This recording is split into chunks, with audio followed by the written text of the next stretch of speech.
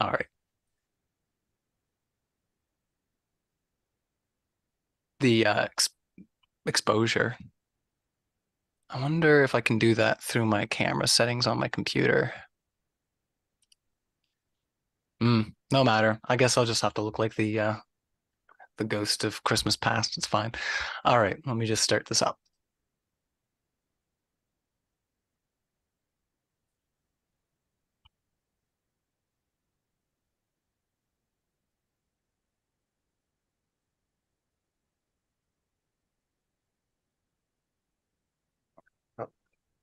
Oh, this. Yeah.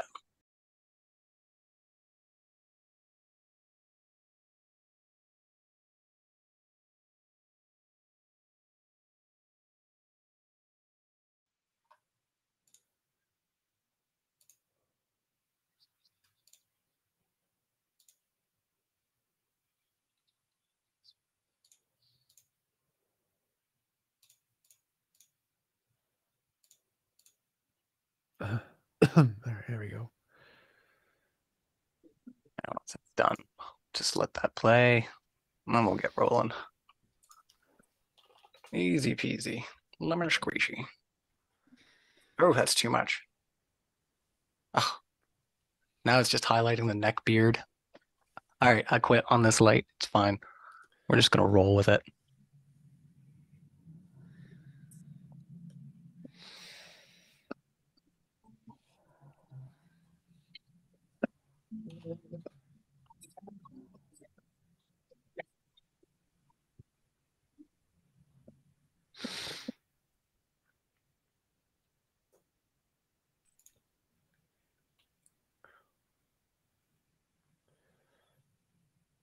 Good evening, everybody. Tonight we're going to be debating, is the solar system fake? And to get us start us off, sorry, Witsit Gets It is here. And Witsit, the floor is all yours. Good evening, everybody. Tonight we're going to be debating, is How the long is solar it supposed to system be? I forgot to ask.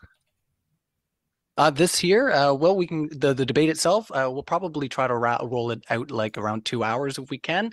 It's usually what we aim for. If it goes a little longer, that's fine. But I was getting a little feedback there, but I think it stopped. I'm not sure who it was, but we're good to go. So what's it? 10 minutes Yeah. on the clock, and it's all yours. Cool. 10 minutes. All right. I'm going to actually try to keep up with it. All right. So I'm going to share my screen real fast. Sure. All right. So we're talking about, is the solar system fake? Basically, geocentrism versus heliocentrism. I didn't really have time to put a specific presentation together, but I have a little something about it. I call this how Einstein's flip-flop buried the heliocentric model. I definitely can't cover all of it in 10 minutes, but we're going to go through it. So here's a quote from Einstein. It says, while I was thinking of this problem in my student years, I came to know the strange result of Michelson's experiment. That's the Michelson-Morley experiment. And he comes down to say, since then, I've come to believe that the motion of the Earth cannot be detected by any optical experiment, though the Earth is revolving around the sun. So he just straight up says, I believe the Earth is moving around the sun, but I can't actually detect it with any optical experiment. So this is, of course, that test. They shot perpendicular light rays. They expected that there would be what's called a fringe shift or an interference pattern of a certain amount based on the assumed rotate or revolution speed of the Earth around the sun. They did not see this. So what they actually said was that the apparatus contracted in the direction of motion with length contraction. So it just made it look like the Earth wasn't moving. It's called the most famous failed experiment in history because it was a quote unquote no result. Although if you look closely, there actually was a slight fringe shift. It was just nowhere near the amount expected. So that's what he's talking about when he says, well, we can't use optical experiments, optics being primarily light. So then afterwards, or after this test, they basically had something on the table that they had to try to figure out. And this guy sums it up pretty good. He says the problem which now faced science was considerable, for there seemed to be only three alternatives. The first was that the Earth was standing still, which meant scuttling the whole Copernican theory and was unthinkable. This is Einstein, The Life and Times. And Copernican principle or theory is, of course, the idea that the Earth does not occupy a special or unique position. Here's Einstein again, and the reason that Einstein's important is because his theory is still the mainstream consensus to try to claim that the Earth is flying around the sun. He says here that the struggle back in the day, if it was heliocentric or geocentric, it was meaningless. Either coordinate system can be used with equal justification. Now that's his claim, because it actually cannot be equally justified, and we'll cover that tonight. But he says the sun is at rest and the earth moves, or the sun moves and the earth is at rest, are two equally valid statements. It's just about which coordinate system you prefer. So here he says that the motion of the Earth in space cannot be made perceptible in terrestrial experiments, meaning no experiment on the Earth, so optical nor terrestrial experiments, and that all attempts to measure the orbit of the Earth around the sun were negative, and that before he put the theory of relativity forward, it was difficult to even come up with the reason why that was. Here is Steven Weinberg, well-respected physicist.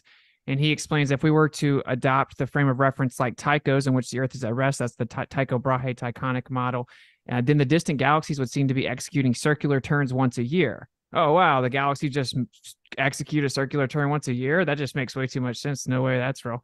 And he just explains that even with relativity, if you apply general relativity, the enormous motion would create forces akin to gravitation, which would act on the sun and planets and give the motions of the Tychonic theory. And he explains that he brought this up in an unpublished Proposition 43 that did not make it to the Principia. He acknowledged that Tycho's theory could be true if some other force besides ordinary gravitation acts on the suns and planets. I'm covering quite a bit, but I'm just going to try to get through it. So anyway, this is Proposition 43 that didn't make the final publication, which is interesting. And he says, in order for the Earth to be at rest in the center of the system of the sun, planets, and comets, there is required both universal gravity and another force in addition that acts on all bodies equally according to the quantity of matter in each of them and is equal and opposite to the accelerative gravity in which the Earth tends to the sun. And thus, celestial bodies can move around the Earth at rest as in the Tychonic system. That's Isaac Newton himself saying, in fact, yes, the Earth can be in the center. Here is Einstein. Which is very interesting and telling quote. He says, but when I was a student, I saw that experiments of this kind had already been made, in particular by our compatriot Michelson. He proved that one does not notice anything on the Earth that it moves, but that everything takes place on Earth as if the Earth's in a state of rest. So we can just get this idea out that, oh, all science has proven that the solar system's real and we're flying around it. That's absolutely patently false. Here's more. I'm gonna have to skip through some of this. Here's relational mechanics. So there's two important things to be familiar with. There's something called kinematics and dynamics. Kinematics is geometry, basically. So the geometric paths that the planets move, for example, that's called kinematics, just the actual geometry and the path that they move. Dynamics is what causes that to happen, the force that would cause them to move. Now, everyone knows that just with the term relativity, you should understand there's a kinematic equivalence, meaning if I'm standing on the road and I see a carriage go by, it's like, well, the carriage can be moving or I can be moving. That's basically the principle of relativity. And so relativity says, sure, everything looks like the Earth's in the center and not moving, but just because that's our relative position, they're equally valid. So it's a kinematic equivalence. No one could ever dispute that. That's actually the only way the heliocentric model has even gotten to this point, is to claim that it's kinematically equivalent, as in the way the planets move and we see them, it works equally in both scenarios. But there's also a dynamic equivalent. So if anyone's interested in reading up on it, this is Relational Mechanics by Andre Assis. And he breaks down all the math, all the physics using both Newtonian and Einsteinian mechanics, showing that 100% you cannot claim that the dynamic equivalence does not exist. He proves that it does. Here he shows right here, this analysis shows clearly that in general relativity, kinematically equivalent situations are not dynamically equivalent. And what he actually shows here is that there's a problem with the relativistic approach. It doesn't work. But I don't have enough time to explain all of that. But basically, he says, so if you let the Coriolis term become similar to the Lorentz magnetic force, it might be called a gravitational magnetic field generated by the rotation of the set of distant galaxies, meaning that the angular momentum of all the cosmos moving around the Earth will actually keep it in place. And then he goes on to say the flattened figure of the Earth, of course, assuming it's a sphere, not what this is about, or Foucault's pendulum, can no longer be utilized as proofs of the Earth's real rotation. I've sent this to many PhD astronomers, astrophysicists. They've asked for the dynamic equivalence. None of them have come back with anything other than concession. Here is Dr. Luka Popov. We got a few minutes left. He wrote Newtonian Machian analysis of the Neo-Tychonian model of planetary motions, where he breaks down, again, the math and physics, showing that there is another interesting remark that follows from this analysis. If one put the whole universe in accelerated motion around the Earth, The pseudopotential corresponding to pseudoforce will immediately be generated. The pseudopotential then causes the universe to stay in that very state of motion without any need for exterior forces acting upon it. So this is saying actually using the Newtonian framework, all the physics, all the dynamics is satisfied. The universe, quote unquote, would perpetually move around the Earth. It would only need a primary mover. An important part here is we saw that Einstein and Newton were explaining, well, if there was an equal and opposite reaction or there was an additional force, well, that's what you would have with the entire cosmos moving around the Earth. You would have a centrifugal force, right? And so one might say, oh, well, the centrifugal force would cause it to keep going in a straight line. But no, there's also a Coriolis force that's twice the magnitude. And in this scenario, it would be a real force as opposed to this pseudo fictitious force where all the inertial forces are fictitious in the fairy tale that is heliocentrism. And so it would actually be twice the magnitude, a radially inward accelerative force that would keep it in place. All the physics are satisfied. I don't have time to explain the actual problem with Newtonian and Einsteinian mechanics on the galactic scale, but it's obvious everyone knows this. For example, if you look at the actual galaxy rotations, the Newtonian mechanics only yields about 1/10 the value required to even satisfy the physics. Here's Einstein, actually a letter to Ernst Mach, the Machian principle, basically the one. Long story short, 200 years. It took 200 years after Newton for then Mach to come around and be like, wait, Newton didn't even consider the rest of the universe. He only considered the solar system. So therefore assume that if the sun has a bigger mass, we go around it. If you account for the entire universe, which Newton literally didn't even count for, it just assumed it was absolutely just like there, like a background, then the physics would necessitate you say that the Earth could be in the center. This is Einstein writing back to him saying, yes, you're correct. And it would even actually drag the pendulum around. And then this is him saying special relativity says there's no ether. He gets over to general relativity in 1915. And he's like, oh, I was wrong when I said there was no ether. There has to be an ether. And then he says the story of ether is by no means finished. It's continued by the relativity theory. So I got about a minute left, so we're going to move real quickly. Some people will say, oh, well, in order for this to happen, things would have to go faster than the speed of light. That's impossible. Relativity itself says that in the presence of gigantic masses, that the speed of light could actually be superseded. Einstein himself straight up says that according to the general theory of relativity, the law of the constancy of the velocity of light, which constitutes one of the two fundamental assumptions in the special theory of relativity, and to which we have already frequently referred, cannot claim any unlimited validity. So almost no one here has ever heard that, but that's the truth. That's Einstein's own words. The speed of light is not definitive, even according to relativity. Here's a geocentric path just fitting right within a torus field. Here's the more geocentric paths of planets, and you see it has order and it's coherent. It fits right within a torus field. 10 seconds. Okay, so long story short, there was an ether vortex measured, and there's no answer for that other than the Earth being stationary, so we can get into it. All right, well, we'll stop the screen share there. And I want to remind everybody hanging out in the live chat right now, if I sound a little grimy, it's because I'm legit talking through a 1950s microphone. I left my new one at the Jam Space. So Dallas, Texas, that's where we're going to be here in a few days. If you could stop the screen share there, Witsit. Sorry. That's all right. I just have to pop the Zoom open again to do that. But yeah, if you want to end it on your end, that's fine. And then we'll get into the next part. But yeah, Dallas, Texas is where we're going to be hanging out for our live debate con 4. You won't want to miss it, folks. We have our tickets linked in the description. I'm going to be there. Witsit's going to be there. Leo, I think, is going to be the MVP of the day. I think he's got a lot of debates going on. Matt Delahunty is going to be there. Aaron Raw, David Wood, all kinds of great speakers. You won't want to miss it. But in the meantime, let us know where you're hanging out. We'd love to know where you guys are tuning in from and where you're going to be on November 4th when the debate con is happening. I'm in Nova Scotia right now. Where are you hanging out, Witsit? Florida? Well, you'll be in Texas in a few days. What about you, TJump? Do you mind telling us where you're at? The round Earth. He's on the round Earth. Well, we're going to hand it over to TJump on that. Let us know where you're at in the live chat. And TJump, 10 minutes on the floor. Yeah, so the debate topic today is the solar system real? And the answer is yes, the solar system is real. There have been numerous methodologies that can be used in order to verify the existence of the solar system in astronomy. There's radio astronomy, infrared astronomy, refracting telescopes, infrared radiation, optical astronomy, high energy astronomy with X-ray astronomy, gamma ray astronomy, UV astronomy. All of these different methodologies can be used to verify and validate many of the facts in the solar system and can be used to provide consilience to get the exact same results around many fields, many countries, of tens of thousands of different independent variables that can be verified all by these different methods to be the exact same thing. And the flat earthers are like, nuh-uh, I don't understand math and science and stuff. No. But they can just cry all they want. We don't really care because science makes discoveries. Flat Earth doesn't make discoveries. So if you just want to go to Google Scholar, you can just start reading the papers.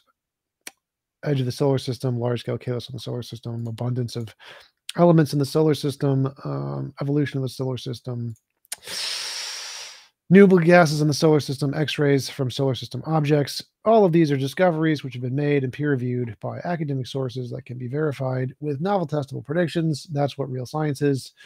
Flat Earth is just making stuff up. They say, nuh-uh. They use what's called post hoc rationalization, which is objectively fallacious.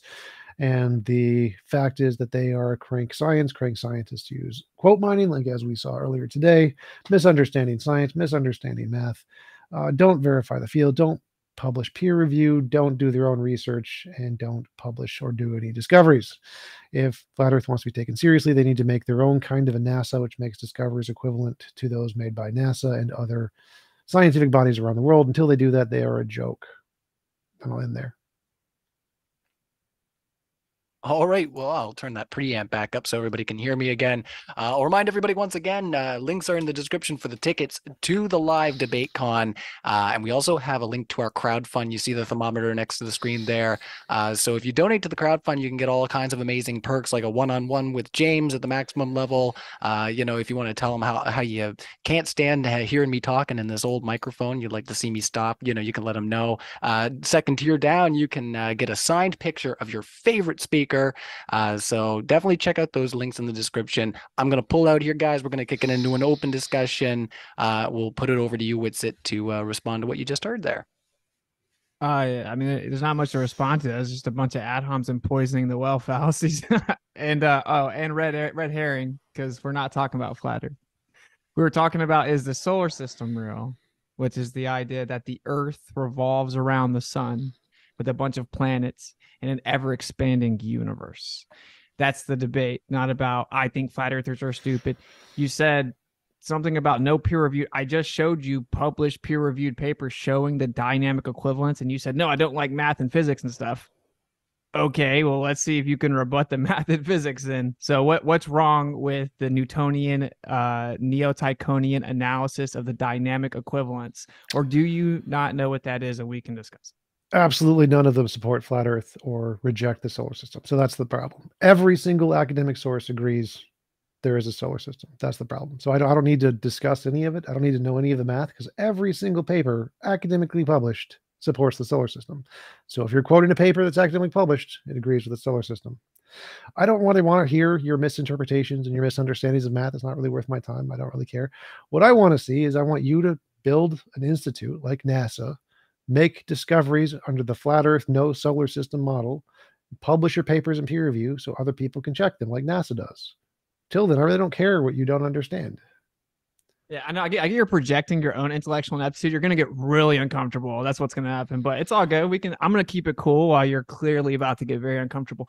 Okay, so that's a published paper about the Newtonian Neo-Tychonian analysis of the dynamic equivalence of a geocentric model and a heliocentric model. I think it's very obvious that you don't know what that means. It's okay. But if you just respond with more ad homs, it isn't going to change anything.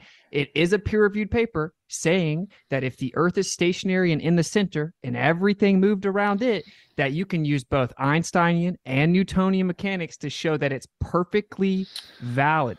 And here's the real kicker. The geocentric model is more valid. So if you want to talk about the actual subject, there's no way for like 2 straight hours you can just add on me, right? I mean, you got to do better than that. So like, do you know any of this? Okay, how about this? Let's do it like this. Can you give me one piece of exclusive evidence that the Earth is moving around the sun? See, this is the example of the post hoc rationalization I mentioned earlier. All pieces of evidence can be explained by infinitely many hypotheses. You can make up fat pixie leprechauns made the world 5 seconds ago and put delusions in us, and that would explain everything. Doesn't make a difference if you can explain the past data. What matters is novel predictions. Flat earthers have 0. Science has 1,000,000. Science wins. I don't really care about your non-published, non-peer-reviewed paper that is fake. It's not interesting to me at all. I know. All right, so can I share my screen, since he's lied 3 times now? So we're gonna thoroughly just have to sure, go for this it. guy. You can share. Go ahead. So now we're going to show the paper that's fake. The paper's fake and it's not peer reviewed. Just remember that was his response here. I'll give you a second there to get your screen share up. Yeah, let me find it. Excellent. I mean, I don't know what, can you not just admit maybe you haven't read the paper? You know, I'm like pretty sure I debated the guy who wrote it actually on my really, channel. Luka Popov, you debated a PhD astrophysicist. That's crazy. You debated the PhD astrophysicist. Do you have the paper yet? Are you gonna pull up the paper? Wait. Can you admit you don't know anything about the paper? Are you gonna pull it up or not? Like I've read a number of these fake published papers about geocentrism from a number of people on my channel, and they're all fake. So please pull it up. Okay, this is hilarious. Yeah, let's bring up the paper and discuss I the will. paper. I have to look up the paper. Yeah, I have to look up. It's all good. Take your time. I keep getting the screen switched over there. Ooh, I better get the ticker back on. But once again, everybody hit the like, hit the sub, and we're gonna carry on here once. Okay, so just to show the name of the paper real fast, 'cause I have to look through my PDFs. We'll show the name again because everyone's got Google. Link. You know, conveniently it is 2023. Everyone's got Google. I don't know why it's not showing the screen. Share screen. Here it is. Okay. So Dr. Luka Popov, Newtonian Machian analysis of the Neo-Tychonian model of planetary motions. Just to make sure everyone's clear, your current rebuttal is this paper is fake. Is that correct? Yeah. Okay. And then let's go to the next one. The next one here. This is an entire book. Okay. Relational Mechanics by Andre published papers. Is this also fake? Yeah. So the fake books aren't published papers. So anybody can publish a book. You know, it's not just anybody. It's a professor in physics. Yeah, crazy people publish books all the time. Witsit, that's not an accomplishment. Where is my published paper? I wanted a published paper in an academic peer-reviewed journal.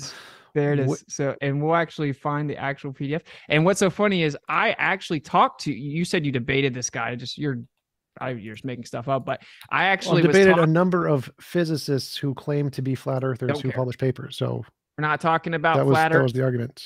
Yeah, I know you desperately want to poison the well. No, geocentrism, flat earth, same thing. Doesn't make a difference. They're literally not the same thing. They're the same. They're just cranks who don't understand science. That's all it is. But do you know what dynamic equivalence means? Dynamic means variable system, and equivalence means that there's some equal system between those two things. That's what it means. In the terms of heliocentric, do you have any discoveries for me? Dude, there's a kinematic and dynamic equivalence. Do you have any discoveries? I want a discovery. All right, let's stop the screen share there. This is gonna get wait, no, don't stop the screen share. I'm still looking up. I haven't found I haven't found this paper in any academic journal yet. Dude, and like I think it's crazy that you're this desperate, but so what I want to know, I found papers saying this guy is a crank. This is a published paper in Cornell University saying he's a crank. That I found.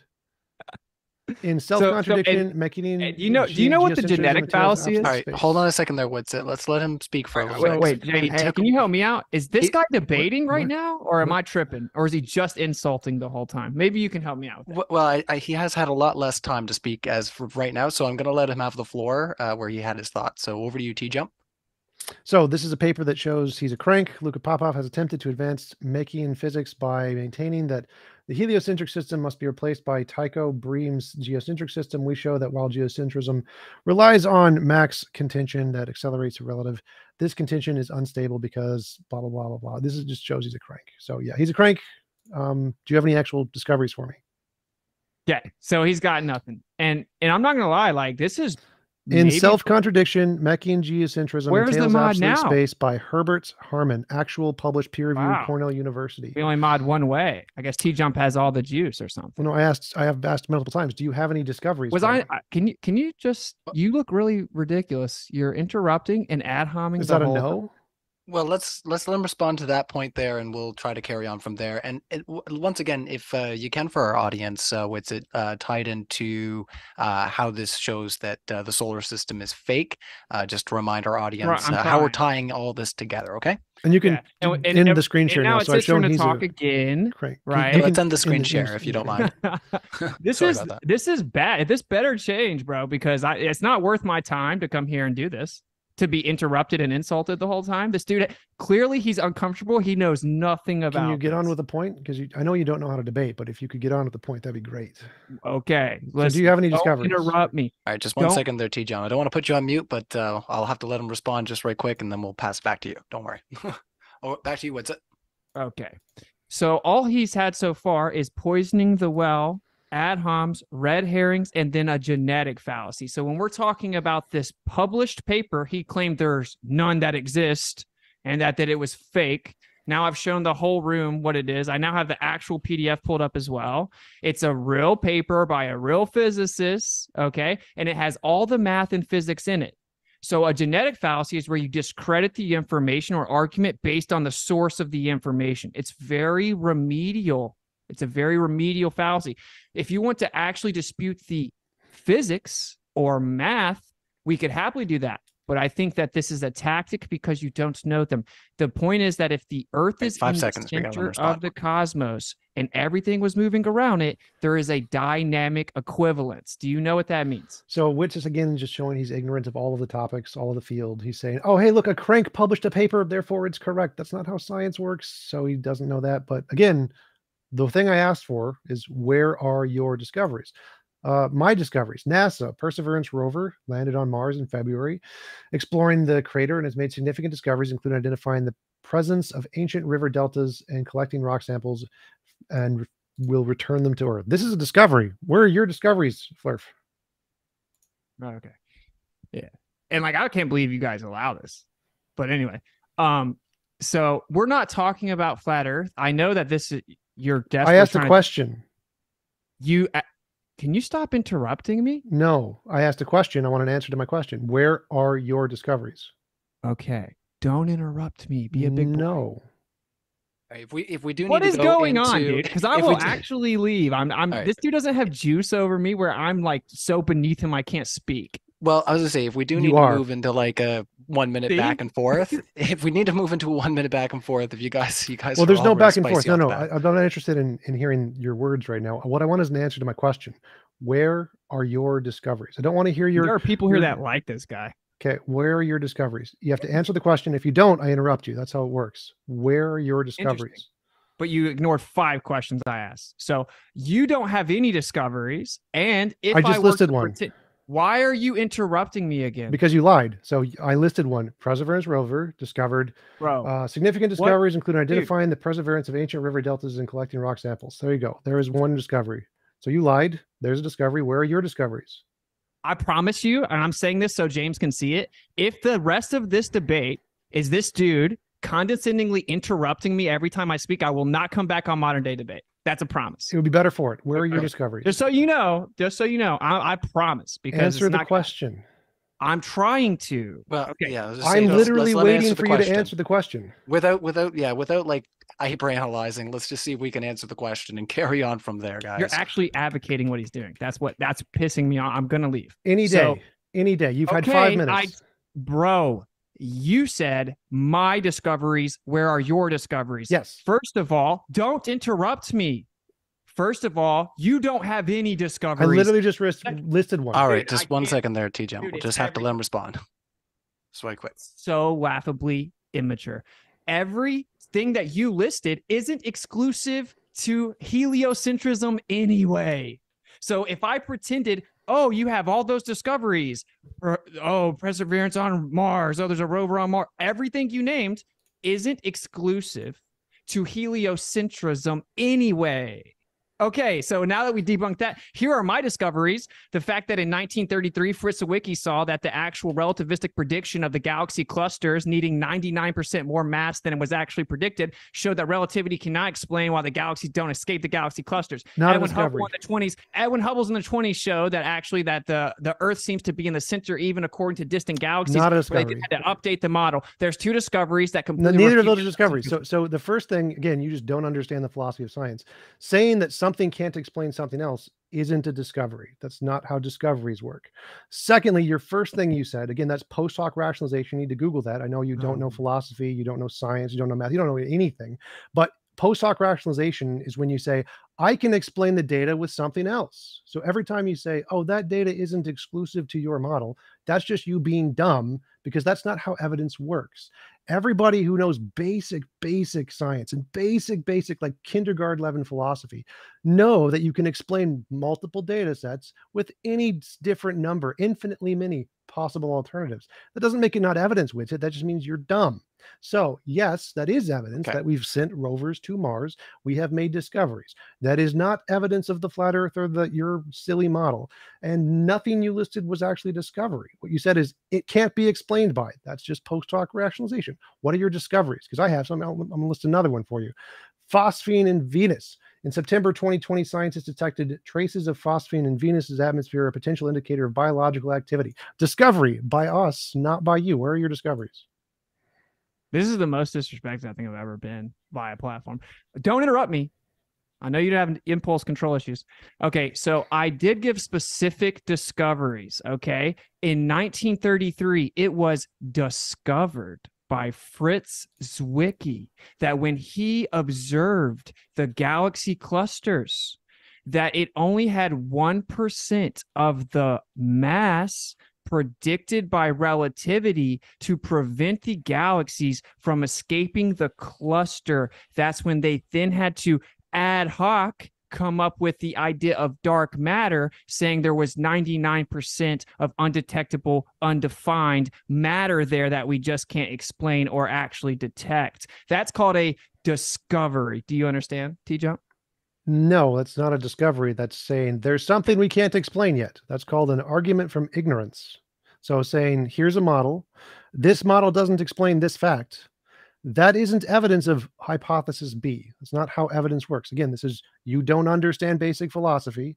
You don't understand basic fallacies because you're a flurf. And so it's typical.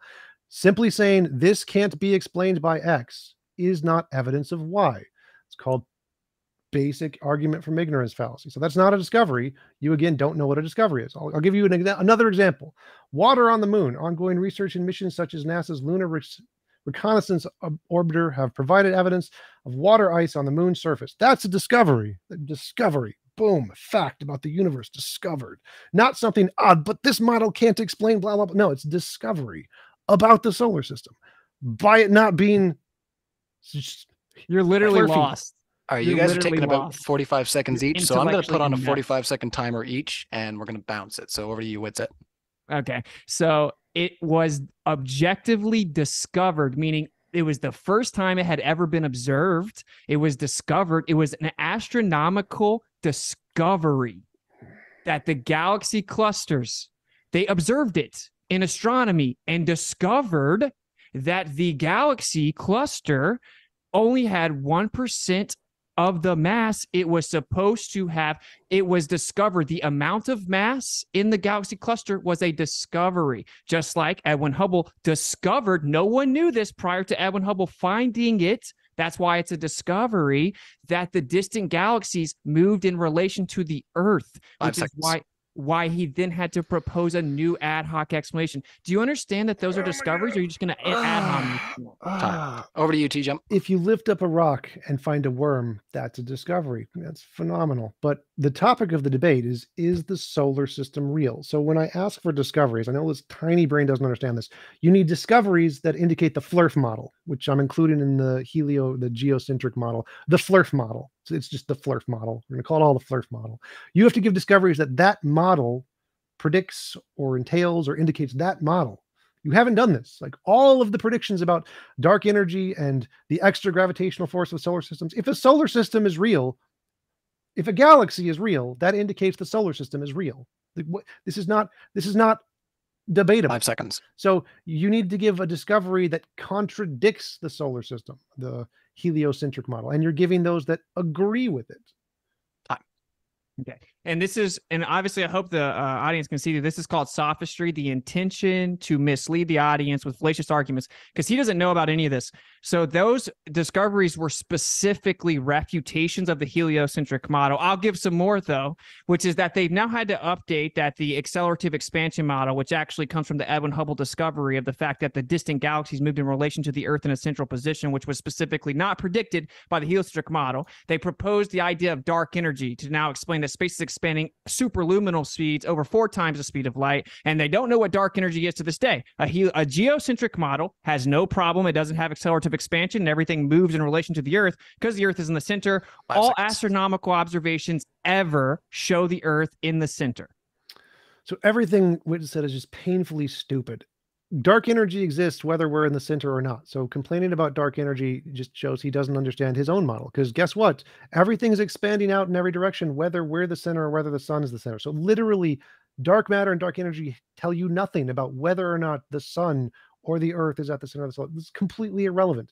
Both data sets for extra gravity in other galaxies and expansion of the universe are there, whether we're the center or not. He's just saying things that he doesn't like about real science and complaining about it and thinking that, well, he disagrees with it, therefore it works for his model. No, you need to provide evidence of something that shows 5 seconds. the world, Earth is the center and not the sun is the center. That's your problem. And you don't have that. We have sent satellites that go around the sun, land on planets, get data, and send the data back. That's a discovery based on the heliocentric model. You have nothing. Okay. And I guess this is the whole debate is just going to be him baselessly asserting victory and avoiding the specificity of the actual physics I'm bringing up because he doesn't understand it, but we'll let the audience decide. So again, even if I granted you that probes went around the sun and people landed on Mars and all this stuff, according to relativity, you can't tell if it's you or the Earth that's moving. So even with the inertial forces in your model, they would be fictitious. In a geocentric model, they would be actual forces, inertial forces. There would be a kinematic and dynamic equivalence. So none of that would even be exclusive to the heliocentric model. Secondly, when we specifically tried to measure the motion of the Earth, it was always a negative result. There's not one piece of evidence. And I'm asking again, can you give one piece of exclusive evidence that the Earth moves around the sun? Gravity. There you go. How about, let's go with another one. OSIRIS-REx mission, October 2020. NASA's OSIRIS-REx spacecraft successfully collected a sample from the near-Earth asteroid Bennu. This is based on all of the equations that demonstrate the heliocentric model that prove gravity goes inwards towards objects with greater mass. And this has been a discovery that's been proven. So there you go. Done. And again, you haven't given any examples of anything that indicates geocentrism. Nothing. You keep saying, hey, here's facts about other solar systems, about relativity, which doesn't say anything about heliocentrism. It's just, hey, relativity can't tell the difference. Great. That isn't evidence of your model. Again, that's an argument from ignorance, which it doesn't understand basic philosophy. And they say, but it can be explained by multiple hypotheses. Post hoc rationalization. This was covered by Basic Philosophy 101. Which it needs basic education. This is funny. Like all you have is atoms. So the evidence is all astronomical observations ever show that Earth's in the center. The current heliocentric model literally says, yes, it looks like we're in the center, and that all astronomical observations will look like we're in the center because the universe is accelerating and expanding in all directions. And it uses the analogy of like an ant on a balloon that's blowing up. And since the balloon's so much bigger than the ant, as it looks around, it thinks it's in the center, but it's actually not in the center. It's just expanding in all directions, or a raisin in a loaf of bread in the oven, which is the infamous example that Hubble gave to explain the distant galaxies showing us in the center. When you say I have no evidence the Earth's in the center, no, literally 5 seconds. All astronomical observations in the history of astronomy show the Earth's in the center. Your model claims it's just an illusion. That's a fact. That's like the dumbest thing I've ever heard. If you turn your head to the left and the right, guess what? You're going to appear in the center because you can only see the same amount of distance in every direction. So it looks like you're in the center. Is that evidence you're actually in the center of the universe? Because when you look left, you see 100 feet. When you look right, you see 100 feet. Are you in the center, Witsit? No, that's just dumb. It's dumb to think that because when you look in every direction and we have a certain maximum distance we can get information from light coming from different directions, that therefore we're in the center, because as far as we can see in every direction, it's the same distance in every direction, because that's how eyes work. Witsit, good job. Again, you need to provide evidence and discoveries of geocentrism, and you haven't. I'll give another one for heliocentrism. Euclidea's Ocean and the Cassini spacecraft, before its missions end in 2017, found evidence of a global subsurface ocean beneath the icy shell of Saturn's moon, Euclideus, with plumes of water vapor erupting from its surface. Heliocentric discovery that debunks flat Earth and geocentrism. A little extra time there. What's it? This is so funny. This is awesome, actually. Now that I think about it, this is going to be recorded forever. So he said gravity proves heliocentrism. I just showed that there's a dynamic equivalence using both Newtonian and Einsteinian mechanics. All this is apparently something he's not understanding, but that is what gravity is. So there's Newtonian and Einsteinian gravity. There's a dynamic equivalence of both Newtonian and Einsteinian. And I've also explained to him that using either one of those, if all these claimed missions, which I don't believe in them, and you're just appealing to the idea that it happened, even if it did, it isn't exclusive to a heliocentric model. He skated past it and he just keeps reading off like Wikipedia names of missions. That's literally all he has. And third, here's a huge piece of evidence. Cosmic microwave background showed that there's actually an anisotropic distribution, an inhomogeneous anisotropic distribution of the background energy that intersects on the Earth. It's coined the axis of evil. And it's a non-local 23.4 degree tilted anisotropic distribution that intersected on the Earth. And to this day in 2023, there is not one single explanation of how it could possibly exist other than the data must be wrong. Actually, there's like a dozen of them. Just Google the Wikipedia. There's a number of explanations on that. None of it is spectacular. None of it is indicative that the world is the center of anything. Not at all. Just like how in a galaxy, notice it's a disc shape. There's a center of it because gravity spreads out, and a disc shape just because of how things hit one another. So the fact that we're on the disc in galactic universal sense, in the same way we're on the disc in the galaxy sense, again, not surprising at all, fully explained, not an issue. This is why no one takes flat Earth and geocentrism seriously. It's a joke. I'll give another, and again, which it keeps confusing the post hoc rationalization fallacy of saying, but it can be explained by both data sets.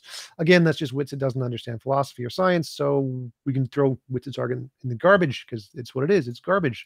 It's crank garbage because they don't understand how post hoc rationalization works. I'll give another discovery given by actual science of heliocentrism. Kuiper Belt objects. New Horizons spacecraft, having flown by Pluto 2015, is now exploring other Kuiper Belt objects, shedding light on nature of these distant bodies. There you go. That's a discovery. Heliocentrism wins. What is Witsit's discovery? God, no. I can't understand stuff. A little extra time there. Witsit to respond. Yeah. Just more projection of his own intellectual ineptitude. But again, there's a dynamic equivalence and a kinematic equivalence according to your own model with either Einstein or Newtonian, whichever one you pick. Of course, now people are proposing modified Newtonian dynamics because relativity doesn't work, because dark matter halos have shown that dark matter cannot exist because there is actually no viscosity or resistance whenever the galaxies collide. All that's over your head. Doesn't matter. The point is that all of these missions, which I don't believe in, nor do I have to, nor is it legitimate intellectual evidence in a debate, because it can't be independently verified. If I were to pretend they were all real, objectively, they are not exclusive evidence of heliocentrism because relativity says there is a kinematic and dynamic equivalence. You wouldn't know if the Earth is moving around the sun or the sun is moving from the Earth as you went out into the solar system. None of those missions would be evidence of anything. He also just claimed there were responses to the cosmic microwave background, but there's not. There's anisotropic distribution called the axis of evil that is centered on the Earth, and there is objectively no explanation from a heliocentric position. Let's see if he can actually respond with specificity. Project Nihilist put a very prescient comment in the chat. First law of Flurf: all their sources disprove their claim. Phenomenal, absolutely true. So again, he just needs to Google what the problem of underdetermination is, because he doesn't understand that him saying, but it can be explained by multiple data sets is called making shit up. That's all it is, making shit up, not evidence. We don't care if you can make up fancy farting leprechauns like the geocentric model to explain data. Anybody can make shit up. There's gods that do that. It's not evidence. So again, real evidence. Solar probe Parker, the Parker solar probe launched by NASA in 2018, has been studying the sun's outermost atmosphere and solar wind, providing crucial data about the star's behavior. Discovery, heliocentrism, you're done. Gravity is working just fine going towards the sun, which means we're going around the sun, and simply saying, but I can explain it with my magic farting leprechaun geocentrism. Well, we don't really care. What are your discoveries? Oh my God. I gotta say, I'm reading the chat too, and it's crazy. There are people that are actually pretending you're winning. And you don't even understand what I'm saying to you. So yeah, there's a Newtonian Machian analysis that's published. It explains all the math and physics as well as relational mechanics. And you can apply Newtonian or Einsteinian gravity to show that, in fact, the Earth being in the center is equally valid. But the problem is that if there's a kinematic, and watch, he will never respond with this. He's going to list off another mission, which I've already explained that isn't exclusive to heliocentrism. He's going to ad hom me some more. That's all he has is sophistry. He's a textbook sophist. Watch, he will never answer. Do you have any evidence? Watch this. There, if admittedly, from your own paradigm with the top levels of physics, Stephen Hawking, Albert Einstein, every top level of physics you can name, you don't understand it, right? If there's a kinematic and dynamic equivalence in validity of a geocentric and heliocentric model, but the geocentric model does not have the dark matter and dark energy problem, wouldn't that mean that the geocentric model is more viable? You'll never answer it. I could ask it for 30 next turns in a row. That's because you don't understand the question. So the equivalence you're saying is that both the heliocentric and geocentric model can explain the data. That's the equivalence you're arguing for. The dynamic stuff is just you making crap up. It doesn't apply to anything. You actually need a noun to say this is dynamic and equivalent. You can't just say dynamic equivalence. That's not a thing. There is no such thing as dynamic equivalence because there's no noun there to say what is equivalent. You need to say like the mass is equivalent or the momentum is equivalent. You need a noun there. You don't understand what you're talking about. Secondly, the geocentric model does have the dark matter and dark energy problems because those problems have nothing to do with the orientation of whether we go around the Earth or sun. It's completely irrelevant. Dark matter is the fact that there's more gravity in a galaxy that isn't the solar system, that's very, very far away from. It doesn't make a difference if it was the geocentric or the heliocentric model. The mass in there is more than it should be. There's no difference. Heliocentric, geocentric makes no difference. Same with dark energy, no difference. So Witsit bringing up problems of science that he doesn't understand didn't actually explain. He failed to explain how these indicate the geocentric model. He didn't explain this at all. He just says problems in science. All right, a little extra time on the clock to respond there. What's it? Yeah. And the reason these are kind of nuanced, higher level subjects that TJump doesn't understand the first thing about, so it's kind of difficult, but it's to really go into the depth. But when I'm talking about Fritz Zwicky 1933, it was dark matter. You can look it up. It was discovered that relativity was off by 99% with this prediction. Geocentrism doesn't have that problem because there is an ether, right? And if you look at Michelson-Morley, the only reason ether is thrown out is because, well, if the Earth is orbiting, there can't be an ether. Well, the Earth isn't orbiting. There's no evidence for that ever. The default position is that we're in the center. That's what all empirical evidence shows. Occam razor necessitates we say that. So to prove that it's the other, you would have to actually provide evidence. Anyway, so the ether gives a substantive quality. Therefore, you don't need dark matter. Also, the Earth being in the center, you don't need an accelerative expansion. And that is called the Hubble constant, okay? Because Hubble discovered that supposedly the universe was expanding. It was the only way to explain why it looked like the Earth was in the center of the universe, no matter where you looked. So it said it was expanding. That's Hubble constant. Then you have cosmological constant, which is the energy required to make it expand at that rate, which is now over 4 times. Okay. Let's try the geocentrism doesn't need the dark energy because there doesn't need to be an accelerative expansion. Okay, let's break this down for this childlike logic. The Hubble constant, what we're measuring is the change in the light frequency as it gets farther away, right? It redshifts. It gets farther away it is, the more it redshifts, right? That's what your model claims, yeah. Right, and that data is the same, regardless of whether we're in the geocentric or the heliocentric model. Wherever we look, it's more redshifted the farther away it is, right? Nope. What? No. How? Because there are certain observations that are more local that have more redshift, like supernovas.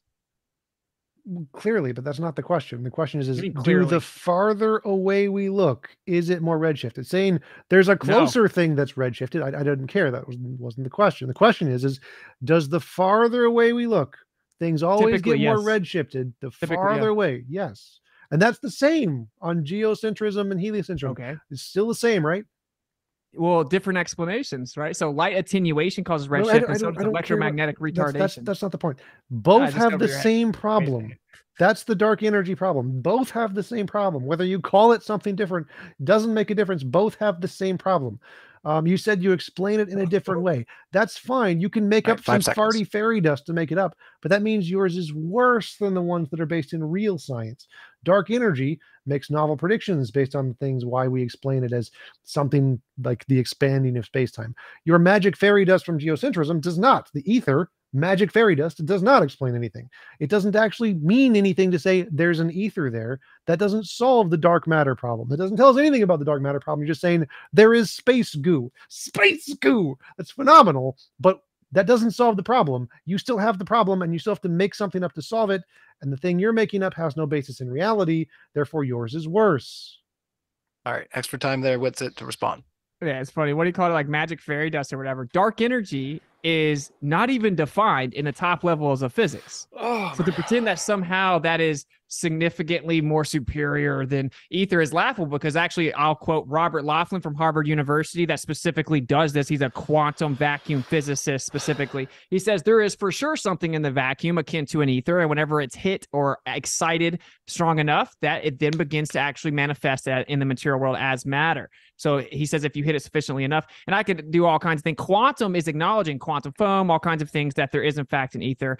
We know there's an ether, but heliocentrism can't have it. So what it does, it says the quantum realm is different than everything else because you can't have an ether on the cosmological scale inside the heliocentric model. That's your own problem. But whenever he said that ether was somehow like fairy dust, it's so funny because everyone knows that dark energy is not defined and no one knows what it is. In fact, they looked at the quantum vacuum. It was off by 10 to the 120th power for the amount of energy needed in the universe. So they can't even come up with a theoretical what it could be. It doesn't make any novel predictions. No one even knows what it supposedly is. It's just needed to explain how the universe has to be expanding over 4 times faster than the speed of light. And electromagnetic rate retardation explains redshift on a geocentric position. You don't need expansion. So you think when scientists use the word dark energy, they're referring to something, like there is a thing they are referring to. There's like this new thing that they think it is. Is that what you think they're referring to when they say dark energy? Yeah, a specific type of energy is what is proposed to be. That's right. No.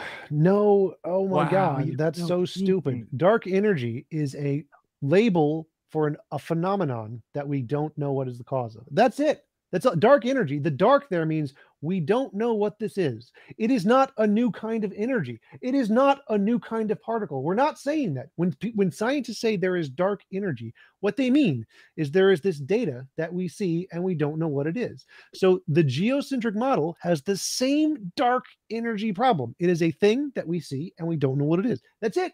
That's all it means to say dark energy. That's all it means to say dark matter. We're not actually claiming it's this new thing that is the dark energy. It's the dark energy. Like, no, it just means unknown phenomenon, which we labeled this. That's it. So the geocentric model and the heliocentric model both have the dark energy problem because there is a phenomenon. We don't know what it is. And this is the label for it called dark energy. It's not an actual claim of what it's supposed to be made of. Witsit, it's just a label for the unknown phenomenon. What about this don't you get? Before we kick it back over to Witsit, we got about 20 minutes before we go into Q&A, and let me know what you guys are thinking. If you would prefer me to be off the mute when I'm doing the timing, because some of you guys are in the live chat saying you're muted, Mod, but I intend to be muted because I'm just a sophisticated timekeeper right now to keep things fair. So back to you, Witsit, and you can let me know in the live chat what you think. Okay. So you saw how condescending he was when he was saying, you don't even know what dark means. It just means we don't know what it is. Okay. What it actually means is it does not interact with the electromagnetic spectrum.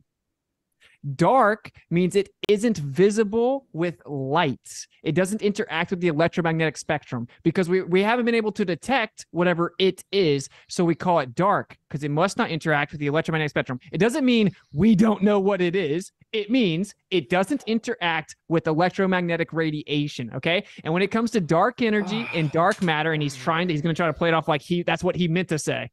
Right. That's what he was saying. When it comes to dark matter and dark energy, it is a specific, either something that has material characteristics and something that has energetic characteristics, but no one knows what it is. The geocentric model does not need that, and it's 96% more viable because of that. You'll never specifically rebut it. You can't. There is no rebuttal. A little extra time there, TJump. So the level of stupid is cringe here. Like, Witsit literally said it doesn't interact with the electromagnetic field, which is great. Great. Does that tell us what it does do? No. So here's the thing it doesn't do. Great. Does that tell us what it is? No. So my claim was we don't know what it is. And he said, we don't know what it is, and we don't know it doesn't do this. Okay. Is that a claim we do know what it is? No, it's a claim. We don't know what it is. We don't know what it is. We don't know what it's made of. And so we label it dark energy. If it interacted with the EM spectrum, we'd know what it is. We'd have some kind of data for it. We don't have any data for it. That's the dark energy and dark matter problem. We don't know what they are. We know some things they don't do. We don't know what they do. And so there's a data set that we don't know what it is, and we need to explain it. Guess what? Geocentrists have the same problem. They just explain it with magic space goo.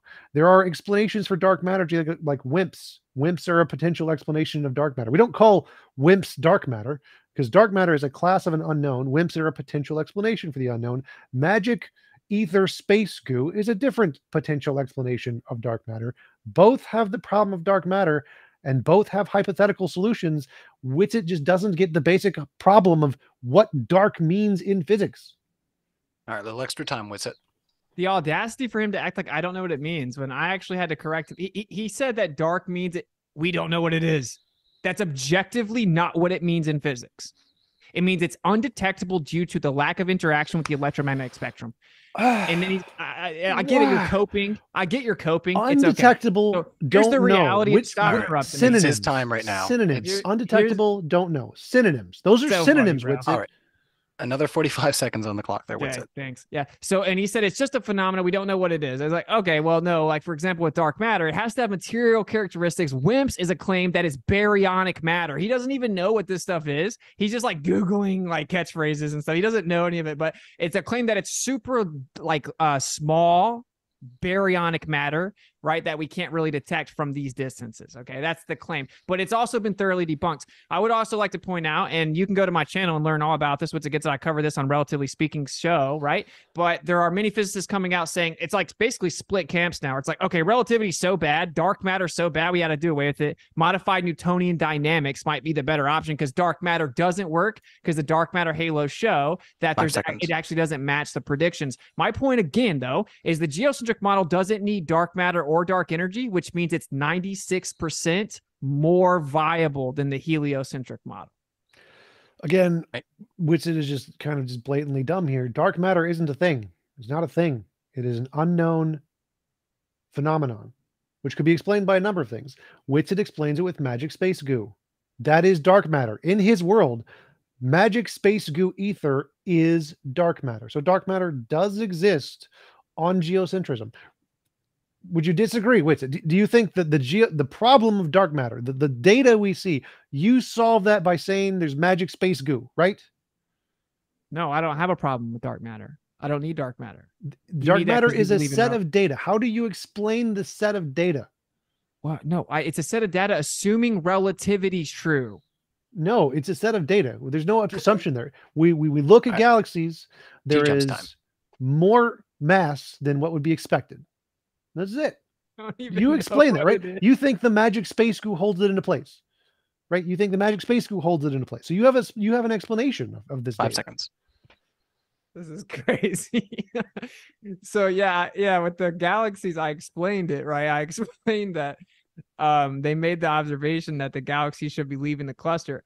The reason that there's not enough mass there, well, how do you determine not enough? Well, you have to have something that's giving you a prediction that there should be this amount, and there's not that amount. That something is relativity. That's why many people are proposing modified Newtonian dynamics to replace relativity to do away with the dark matter problem, because assuming dark matter, even though it's undefined, it doesn't work with dark matter halos and galaxy collisions and merging. For sure. So you were wrong again. The reason dark matter comes from relativistic assumption. Now, let me say this one more thing.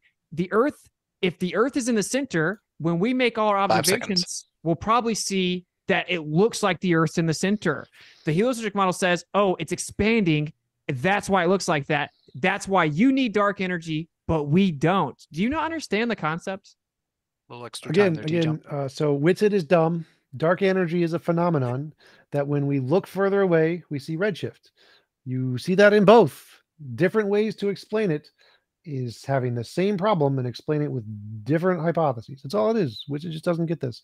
I'm going to go back to actual discoveries that actually matter, because Witsit's saying is stupid. Ganymede's magnetic field in June 2021, the Juno spacecraft orbiting Jupiter discovered that Ganymede, one of Jupiter's moons, generates a strong magnetic field, making it the only moon in the solar system known to do so. Discovery made by sending satellites around planets and stars using gravity, using general and special relativity to accurately send things into space and make testable predictions and confirm them, something that flurfs have never done. We need discoveries.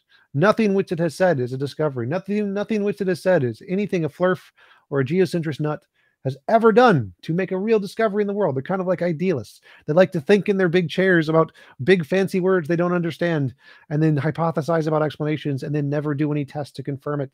And so until they actually build like a NASA where they can do tests in the universe and confirm it with stuff, they really have nothing but armchair making stuff up.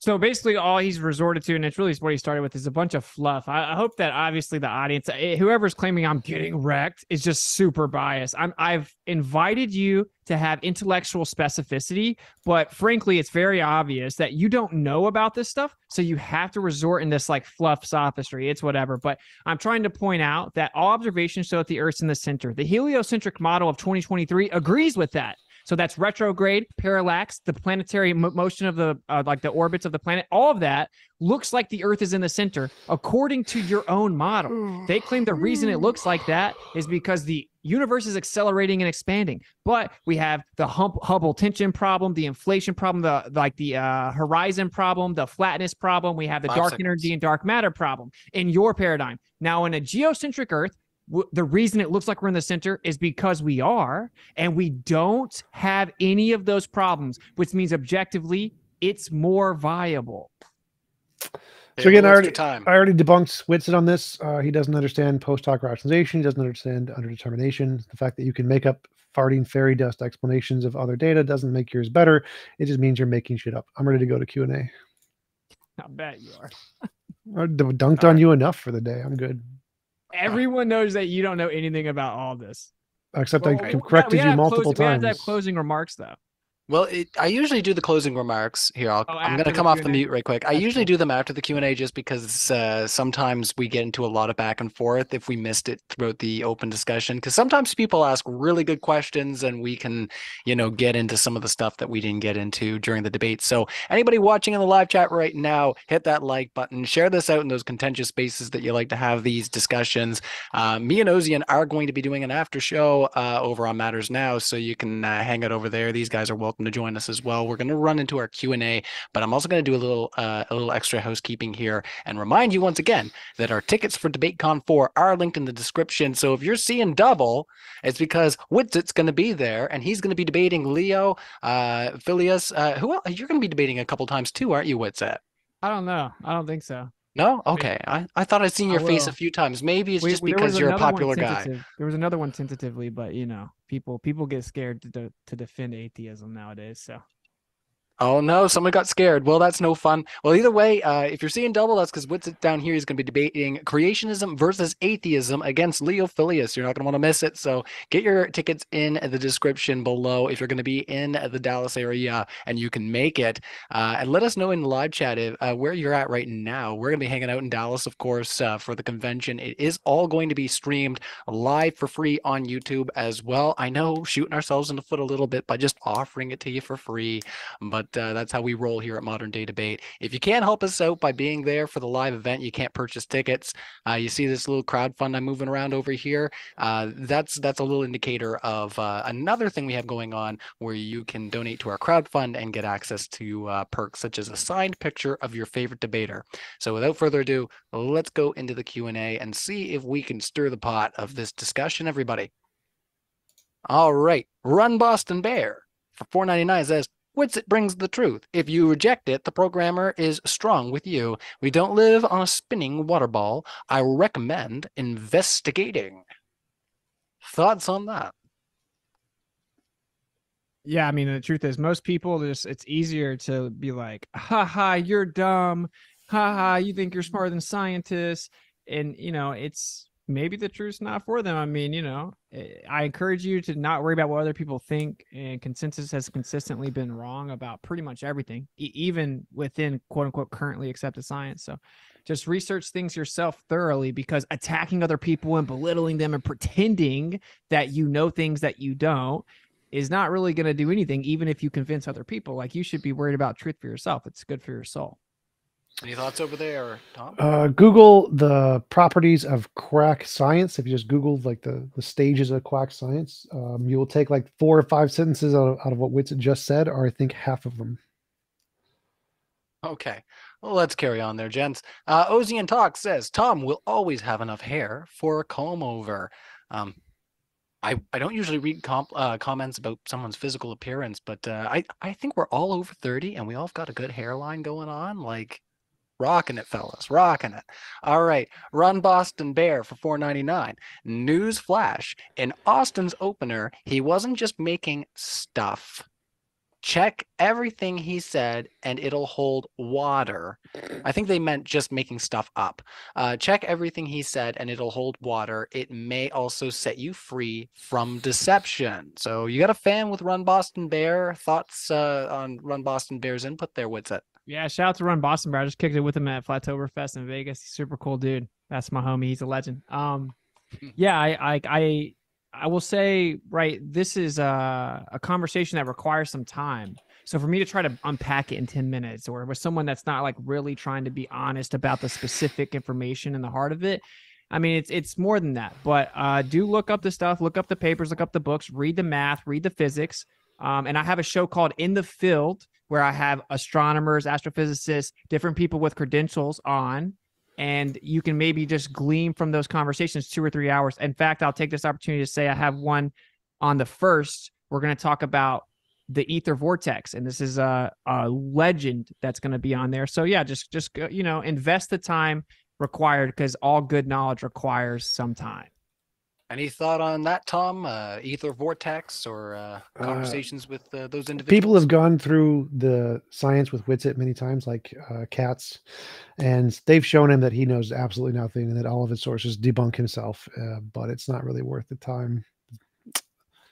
All right, well, let's carry on from there then. Thanks everybody for hanging out in the live chat. And if you are hanging out in the live chat and you're enjoying what you're hearing from either of our speakers, they will be linked in the description. So if they're not linked now, they will be linked post the debate, also in our podcast, because all of these debates get uploaded to a podcast form within 24 hours. So if you're watching right now and you're in the live chat, hit the like button. I see we're sitting around 250 Hey Ryan, look, likes. is there any way we can work something out where I can go downstairs and like fill my glass and piss real fast and then be back? Like if there are questions for him, like it'll be like just a couple minutes. Yeah, just go. You Go. hit me in a soft spot. You rhymed, okay? Like, Oh, I'm sorry. yeah, I got to do it. fly, you fool, fly. It's all good. Do the Gandalf for you. All right, see you in a few. All right, so let's see what we got here for TJump. Yeah, and you know why they couldn't fly on the Eagles? Because the Eagles would have wanted the ring as well. There you go. All right, so that's your Lord of the Rings input. This one went from Run Boston Bear, and I might take one out of Witsit's chapter here and give you the floor for a second here. TJump. All the discoveries you keep listing are biased in philosophy that infinite space is real. It's not. No one has played golf on the moon. Yes, they have, but none of the discoveries I listed are contingent on infinite space. They don't care whether space is infinite or not. All they need to do is have it's contingent on the ability to launch shuttles and things across the solar system, like across the sun, through gravitational trajectories in order to land where they want them to land. That's all you need for these discoveries. You don't need any infinite space stuff. All right.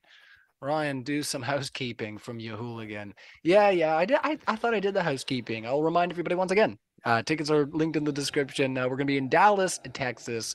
So let us know in the live chat where you're hanging out. I'm in Nova Scotia right now. We heard from both of our speakers. You can go back in the video. I pitched it at the very beginning. So we know where everybody's at, but I can't remember where everybody's at. So don't count on me. Let's carry on with the Q&A. I'm just going to search for another one here for you. LJ, hey, you made it. This is the right time for you. You're always commenting on the space debates, always making space comments.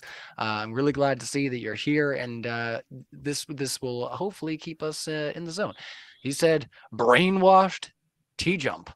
Well, that seems real on the money, right? Like, good stuff there, LJ. If the moon was physical and asteroids were real, we'd have videos from Earth of asteroids hitting the moon by now. Why don't we have one? I think actually What? I might read that just one more time, just because Witsit's here. So first to you, TJump, and then I'm going to take my opportunity. He says, if the moon was physical and asteroids were real, we'd have videos from Earth of asteroids hitting the moon by now. Why don't we have one?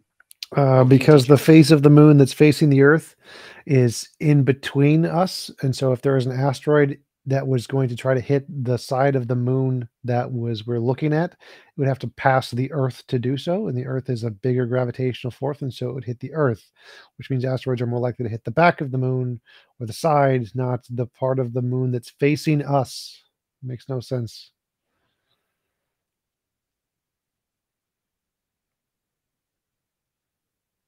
Okay. Yeah, I'm more likely doesn't mean it should never happen, but anyway, we have lunar waves, and they have no answer for lunar waves, and they've been captured with some of the nicest telescopes that exist. They claim that it must be a jet that flew by. Well, that's crazy because we've been recording the sky for the last 5 hours. There are no jets, no planes. There are lunar waves, and actually, we've seen that there are waves in the entire sky now in space, quote unquote. But yeah, I mean, the moon is not what you think it is. And if you really think some Masons pulled their Masonic flag out on the moon in 69 and read a Bible verse and haven't been back in 50 years, then this conversation may not be for you. Like lunar waves, do you think there are waves on the moon's surface or something? No, like we've actually observed and recorded the fact that there are waves that go across the moon. So you think there's waves on the moon's surface? Okay. I didn't even say the word surface. Why would I say such a word? Lunar waves are a real thing. Have you ever researched them? They are not a real thing. There are no waves. But you've never researched them, but you know they're not a real thing.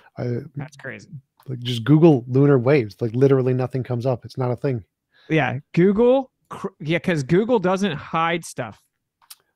Google's your best friend. Trust me. TJump knows. He's 7 boosters deep. I can find all the other conspircy theories. Look, we get it, bro. We get it. We get it. You're waiting for Biden. There Be are careful no what we lunar say on waves. the air, just because we don't want to get this demonetized. All right, Crow. Talk about those things. Crow 777. Oh, So Crow with 2 R, CRROW 777 lunar waves. He's got them documented many times. Is that a published journal? I'm gonna go with no. Good one.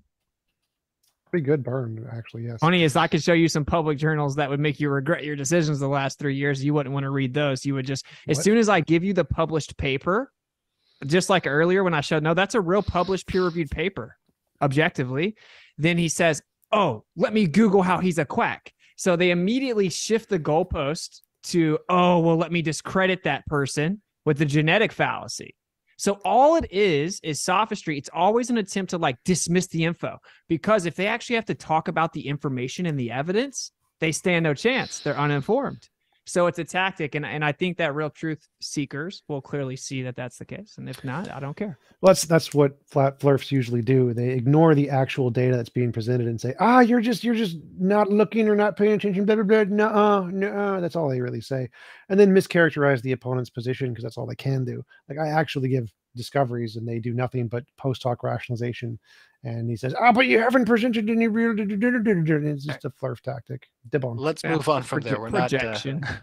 All right. So I do want to ask right quick. We got a couple spicy ones here in the live chat. You fellas are good for it, are you? Okay. Yeah. All right. Newsflash. Austin's opener is utter nonsense. He's just getting stuff wrong. Please check everything he said. It will set you free from cults and con men. It's from Kango 44. Thoughts, Witsit?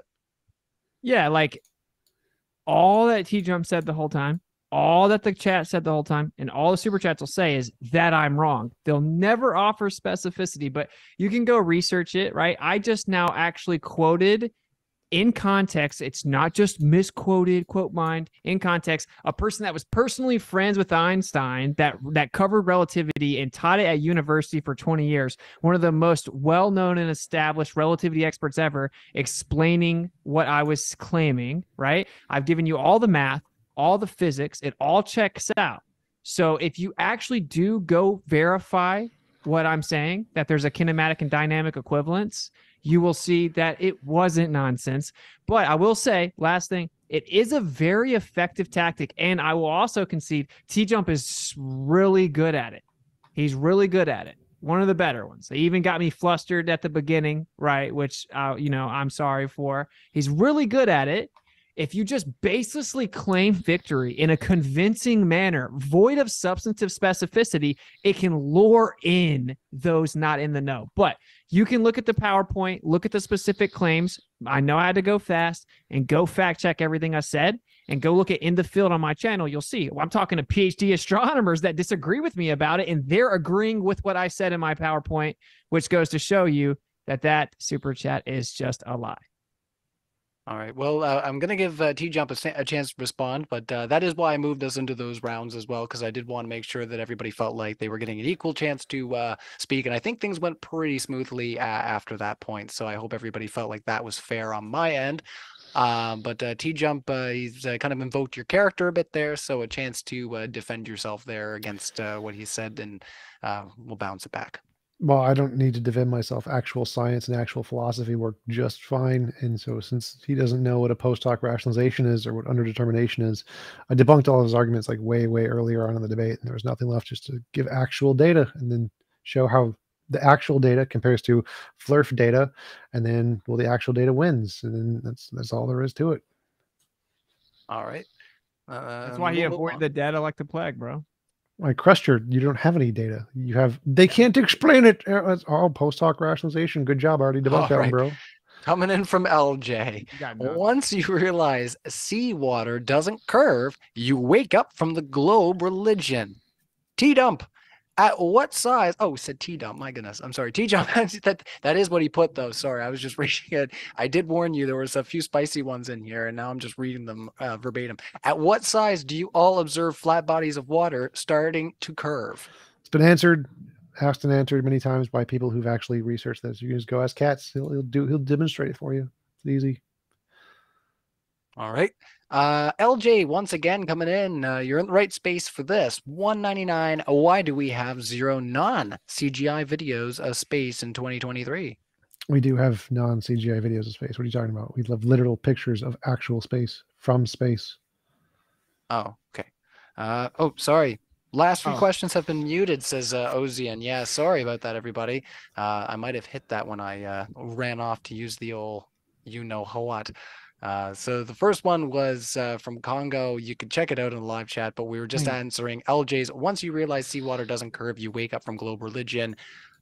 T-Jump, at what size do you observe flat bodies of water start to curve? And then the next one was from LJ. Why do we have 0 non-CGI videos of space in 2023? So I didn't know if you'd hear my toilet flushing. Come on now, guys. I got to be classy here. All right, over to you, Witsit, as I mentioned that. Right. T-Jump said that we do have them, and he said, I promise I'm right. Scientists agree with me, and Witsit just doesn't understand. There, we'll save some time. I will say what I've discovered is that a lot of people say, oh, Austin's scared to debate flat Earth now, so he talks about geocentrism. No, what I've discovered is the people that just spew these remedial ad homs and stuff like that about flat Earth, they're also not willing to be intellectually honest about geocentrism. So, like, why even discuss something as like worldview altering as flat Earth? Let's start with the fact that you can't prove the Earth is in motion, and your own model, your own physics, relativity says that you cannot. And if someone can't be honest, be like, well, yeah, according to relativity, the Earth could be in the center of the universe. If they can't be honest about that, then why would I discuss something else with them? So just to clarify, and that's why I was trying to explain to him, even if you believe in space missions and you believe in all this other stuff, according to your own model's physics or claimed physics, anomalous physics, it could be geocentric. And I encourage you to open your mind and think about that, bro. think about it, and then go read Stephen Hawking, Stubbornly Persistent Illusion, who says, oh, well, we choose the idea that we're not in the center based on humility and philosophical preference, and that's not science, right? And so I just want people to know the truth and make their own decision. But anyway, there you go. Could be magical farting fairies, therefore magical farting fairies. Good job. I love it. What's it? Greatest argument like dark ever. matter and dark energy and the Big Bang. Right. And well, let's carry on there, fellas. Congo 44 once again, and I'm going to keep a good eye on that mute button, everybody. You know, I haven't done that in a hot minute. It must be because TJump's back, and he's pulling me back in the old days. I think it's been 7 months since TJump has been here. You know, we're glad to see you back on the forum, and hopefully we'll see you back for lots of more juicy discussions. Congo 44 for $5 says, question for Witsit. Have you done TJump's moon radar experiment yet? As a truth seeker, I would think you would want to do it as soon as possible. No, I haven't done it because it wouldn't mean anything to me. Because if the radar claims of the moon are true, which if you actually, I don't know anything about TJump's experiment, but I would like to see them shot at the moon and away from the moon. But if the moon is plasma, for example, it could be many things, then the ionization of the plasma would still reflect the radio wave depending on the megahertz of the frequency. Meaning, if the radio frequency is equal to or lower than the ionization or the frequency of the moon, then it would in fact reflect it back, which is, of course, the globe models claim to try to save it away with the ionosphere from radio waves that go too far, right? And this is a well-known fact in physics in the lab, that if you have like ionization, so plasma is just ionized gas, and you shoot radio waves at it, if the frequency of the radio wave is equal to or lower than the frequency of the ionized gas, it will reflect it back. Right. And then the duration of signal is how they claim to determine the distance. But if their assumption of the medium is wrong, which it is, and top level of physics is now saying dark matter superfluid and maybe more dense in space than we thought, blah, blah, blah. If the medium is different, the duration of signal is different. Thus, your distance interpolation is different. Now, I know some of these concepts are new to people, but just digest what I said and research it. It's certainly not word salad. Any thoughts, TJump, before we move on? Word salad, absolutely word salad. The experiment's real simple. If you bounce radio waves off of the moon and they bounce back to you, then the moon's round and you can tell the distance from the moon from wherever you sent the radio waves. And if the distance is approximately the same from anywhere where you send it from the moon, then guess what? The moon's a globe. Because if it was flat, you'd get vastly different distances when you bounce radio waves off of the moon and get them to come back. It's a very simple experiment, which it just spews word salad of things he doesn't understand to try to cover up the fact that he doesn't actually have an answer for any of the actual simple science. He avoided everything I said because I literally just addressed it. Except you didn't address that the ionization of gas, oh my God, the frequency will reflect the signal back if it's equal to or less than. Avoided it, and you avoided that doesn't address the problem with it. You avoided that the assumption of the medium is required to determine the distance with the duration of the signal. And that's because I have a very curated answer that you cannot rebut and are ill-equipped to rebut. So what you said was so inanely stupid because you don't understand the actual problem. The reason you bounce radio waves off the moon is to measure the distance. And so you bounce them from different places. So none of that shit you said matters because all of that affects the radio waves in every direction the same. And so you still get to be able to triangulate the distance to the moon is equivalent from each different point you measure it, which means guess what? World not flat, bro. No, it doesn't mean that because the moon has a position, and if the ionization frequency is equal to or less, if the signal sent is equal to or less, then it will reflect back to you. And then if you are making an inaccurate assumption of the medium, which you clearly are, if you even research that, which you have it. So again, that's all solved. That's all solved. You can't rebut that. No, that's all solved by if you send the same radio wave. He couldn't rebut it. All right, I will revolve it right now. It's very simple. Send the same frequency from multiple different locations. It'll affect whatever the gibberish nonsense word salad you said, the same in both locations. And guess what? If you get the same numbers, world not flat, bro. So all of the stuff you said is invalidated by the method of the experiment I already proposed. You just don't understand it because you don't understand basic science. And first of all, the test obviously hasn't actually been done. Secondly, it literally has been done. Even if it had, no, Yes. it hasn't. Yes. It absolutely has it's not. called ham radio experiments. These literally have been done many They're called times ham every radio year. experiments. Yes. For what are they called? Moon to Earth, moon to something, something. They're called like moon bounce. Self. Yeah, but look, here's the deal. It doesn't prove the distance because you assume the medium. Okay, let me explain it to the room. 30 seconds. The way that they are claiming that you determine the distance to the moon with radio waves is you send a signal and it bounces back. They say, okay, it takes 2.2 seconds. So since we know space is a vacuum, okay, we can know how fast that radio waves propagate in a vacuum. Therefore, if we take the 2.2 seconds, use the assumption of a vacuum, we can tell you how far it's traveled through that vacuum because we know the rate of propagation of radio waves through the vacuum. If the medium is something else, for example, more dense, then it would be closer and your assumption would be incorrect, as well as it doesn't even have to be solid matter to bounce the radio waves back because just like the globe claims with the ionosphere, if the ionization of the gas... Again, none of that matters, Witsit. I already debunked all of that nonsense. That's irrelevant to the experiment. The experiment doesn't care what the moon is made of. The experiment doesn't matter how far the moon away is. What matters is the distance to the moon the same or different from each point you test the experiment. If the moon is here and you measure it from here, it's going to be closer than if it's from here and you measure it. So if the distance is vastly different, world flat. If distance the same from everywhere, world round. It doesn't matter what it's made of. It doesn't matter how far away it is. None of that gibberish word salad you said was relevant to the experiment, was that you just don't understand basic science. And of course, it wouldn't even be the same on a globe. That goes to show you. There'd be a slight difference on a globe. On a flat Earth, there'd be a big difference. So. Wait, why? How close does flat Earth claim that the moon is? Forget what was it, like 6,000 miles or something? I forget. No one claims that. You just saying you have to straw man. No, there's lots of people who've claimed that. Are you kidding me? I've debunked lots of crazy flat earthers. You projected earlier saying you have to mischaracterize your position, but that's all you can do. What is sophistry and mis? Next one is debunked your worldview. Just move on. You have no chance. Why haven't you done the experiment yet? Debate, bro. Why haven't you done the experiment? What's it? We've hit a wall here. It isn't exclusive evidence, and you should go back and watch the debate, take notes, and research the terms. I just debunked you. Word salad. You're done. Okay, next one is coming in, guys, from Congo 44.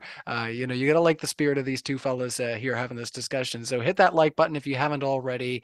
We're having a good time having this discussion back and forth. Next one's coming in for you, TJump. It says, Witsit, do you understand neutrino detectors completely debunk you?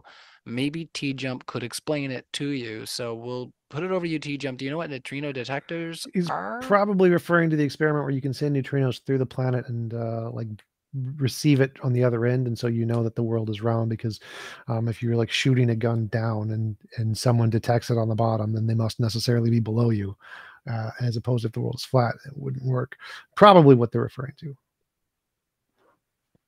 Okay, so what he's clearly talking about is they claim to be receiving neutrinos from the sun underneath, but if you actually look at it, what they do is they interpolate the data through a model, they assume the position of the sun, and actually run it through a graph that organizes the colors based on the assumed distribution of neutrinos, which of course they claim can potentially go faster than the speed of light and pass through all matter, and they don't know exactly what it is, and they can't even interpret exactly how the machine itself is receiving it because they don't know exactly what neutrinos are. And top-level physicists will tell you all of that, but I would like to point out, all the super chats, TJump the entire debate, all he could bring up is flat earth, flat earth, flat earth, flurf, flurf, flurf, because they could never debate geocentrism. I would dunk on all of them 500v1. They don't even know what the kinematic dynamic equivalence is. They don't know what the neotychonic system is. They don't know what the Newtonian analysis is. They don't know anything. They blindly believe the consensus, okay? And that's why all these super chats are about flat earth. All that TJump is talk about is flat earth because they can't defend that the earth is a tilted, wobbling, spinning ball revolving around the sun in space. They can't defend heliocentrism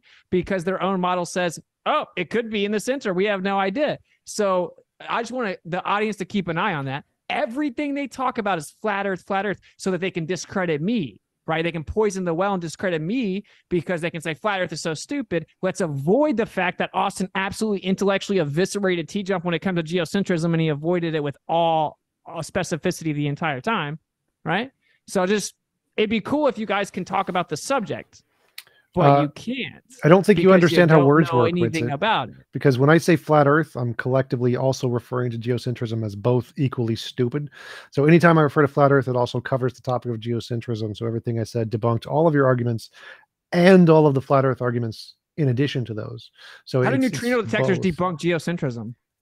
Well, they don't. That wasn't my argument. Oh, how does the moon bounce debunk geocentrism? That was from a question, not during the debate. Okay, so nothing you've said. Witsit, stop being stupid for a second.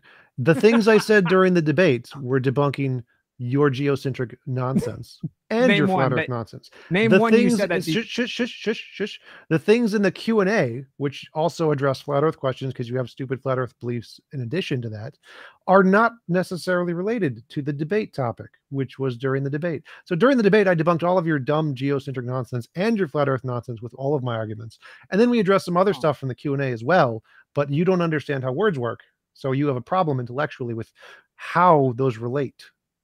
There's a proportionate relationship between his uncomfortability and ineptitude and insecurity and insults. So like, I don't understand how words work. I'm stupid. I'm dumb. All this stuff. It's proportionate relationship to how ignorant he is as he projects. Because if I went to ask him, name one thing specifically you said that debunked geocentrism, he's got nothing. He just started listing off missions. All of those missions. Missions. I don't mean to cut you off here, just to kind of focus in on what we're doing right now with the Q&A. I know that he's implicated you a bit there, and I think he kind of well, just to give like a 5-second response. Well, these models make predictions which are successful. There you go. That debunks geocentrism. Okay, so I'll let you make that point. That's fine. But I do want to ask Witsit the question here from the super chatter. And sorry, there was a fly that was bugging me. He was trying to Mike Pence me there for a second, and I wasn't going to let it happen. TJump on fire, like, bro. If you think TJump is like winning this debate, like, I hope that you stay in your state of mind because it's just pathetic. So I do want to ask the question from Congo here, and then we're going to move on. So Witsit, do you know what so do you understand neutrino detectors? Completely debunked you.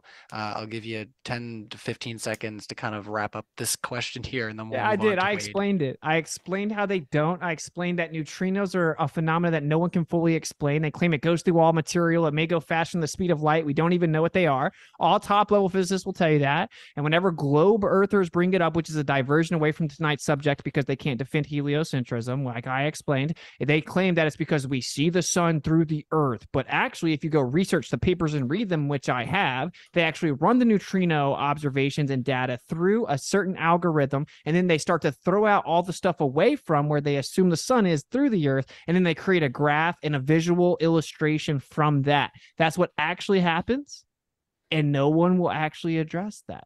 All right, this next one coming in again for you, Witsit, from Wade Eberly.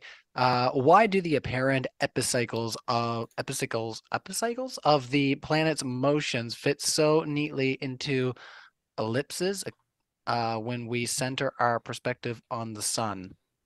Yeah, that looks like a bunch of typos to me. I'm sorry. Yeah. Well, actually, this is just a fact that whenever heliocentrism was first proposed, because what had happened was they took Tycho Brahe's data, observations, and model, which was a geocentrist, right? They took his data and then tried to make it a heliocentric model with Copernicus. They had to add significantly more epicycles to the heliocentric model to make it work. So it's funny. So both systems have epicycles, and that's because if you look at the torus field, there are naturally epicycles within that elongated sphere that is the torus field, right? But whenever heliocentrism tried to take Tycho Brahe's data and make it a heliocentric model, it had to add significantly more epicycles to make the math work. So it's actually significantly more complicated and works way less efficiently than a geocentric central position. But, who cares about facts, I guess, All right, let's try to get through this next one a little bit quicker, I guess, because, we still got like 30 minutes before we'll get to that 2-hour mark that I kind of set that we'll try to get you guys out of here. But I'm just trying to renege on saying this name. It's Swampy Pubes. What a fantastic name you have. Just like go wash up or something and change your YouTube name. Anyways, Witsit, I disagree with you just about every single belief you hold, but I have to admit your new setup is nice, dude. Thank you, brother. What are you rocking over there? What's going on? I like the chairs in the background there. You see those guys? Yeah. I like I haven't that. actually even like finished Got a setting little anything thing up, over his but head. thank you. Got your nose. All right, now I'm gonna get out of there. All right, so so next one, LJ, brainwash TJ. If the moon was physical and asteroids were real, we'd have videos from Earth of asteroids hitting the moon by now. Why don't, oh, we asked that one while Yep. he was out. Yes, sorry. Ozian talks. What journal did Popov publish in? Peer review means that other scientists validated his results and not just published in a random paper. I don't see it. It's for you, Witsit. Yeah, so I don't know what it is because for some reason my Acrobat is not loading. But you can look up Newtonian Machine analysis of the Neo-Tychonian model of planetary motion. It's the European Journal of Physics. I wonder if that's good enough. Is the European Journal of Physics good enough? I wonder. No, now that it's the European Journal of Physics, okay, and he's well accredited, now we have to try to discredit this guy because it is peer reviewed with a very renowned journal of physics. So that's called shifting the goalposts and a genetic fallacy.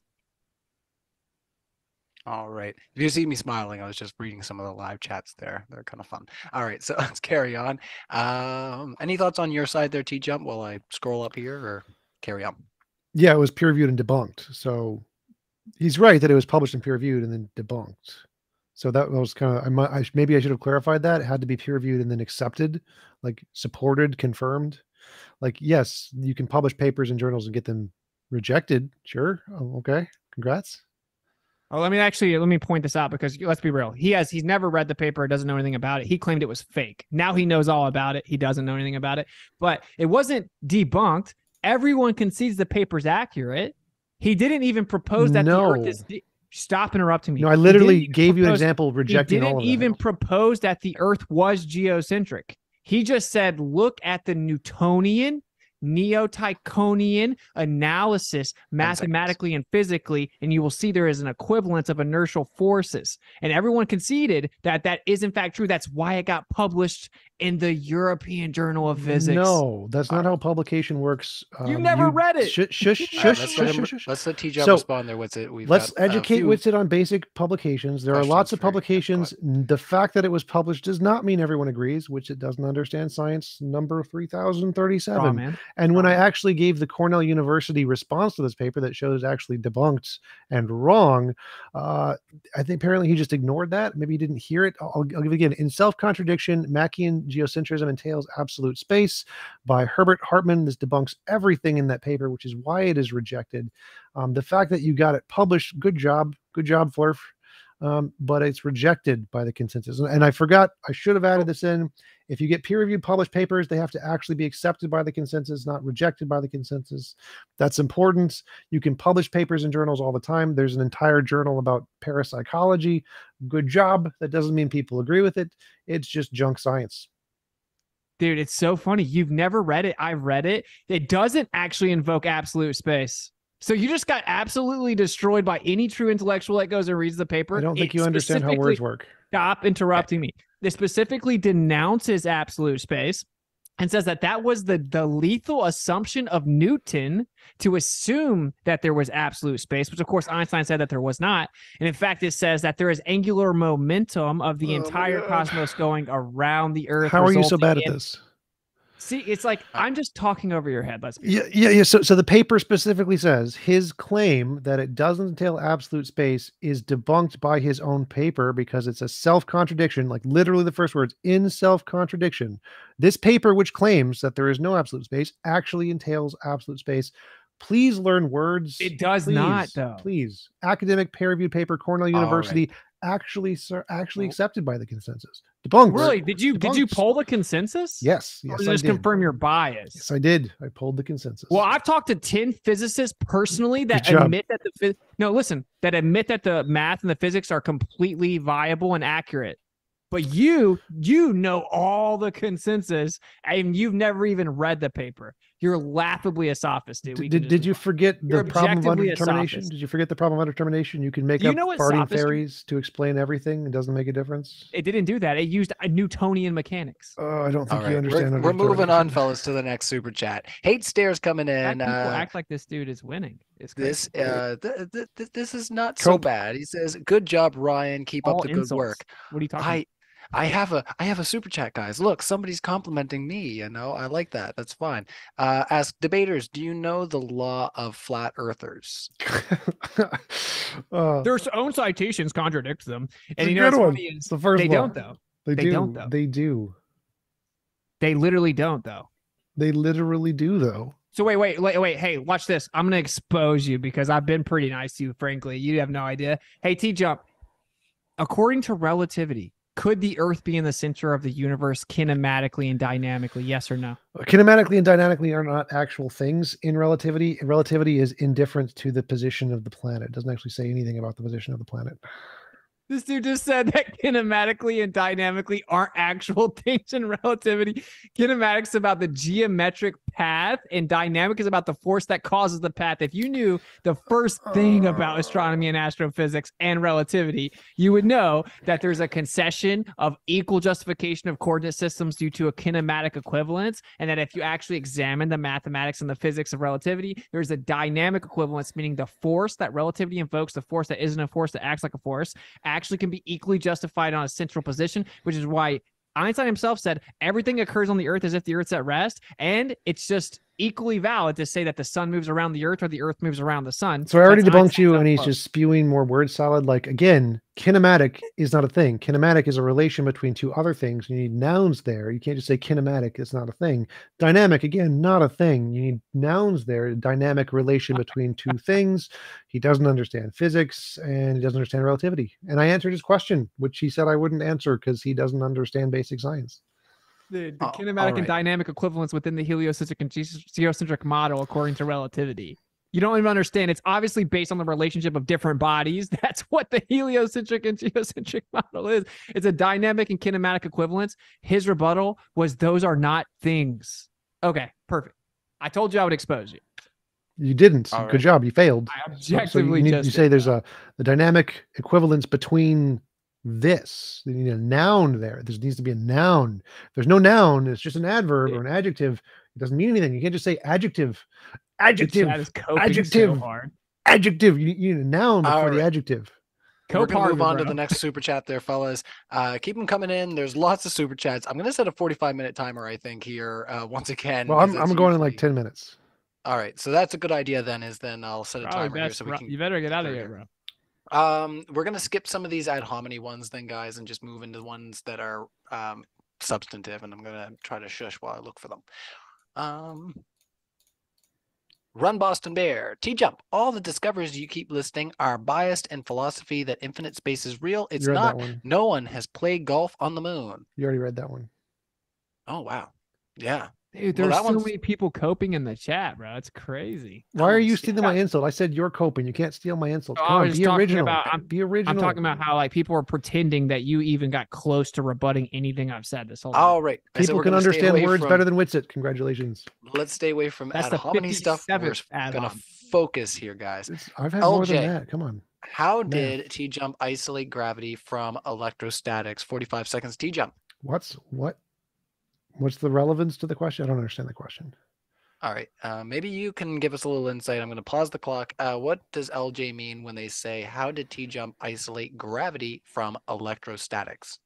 Okay. He's saying electrostatics is 10 to the 36 power stronger than gravity is even claimed to be. And it's all material is intrinsically electrostatic because all molecular and intermolecular attractive forces are electrostatic in nature. So if you're going to claim there's an additional force there that does the same thing as it, how can you isolate gravity from electrostatics if it's ever present? That's his question.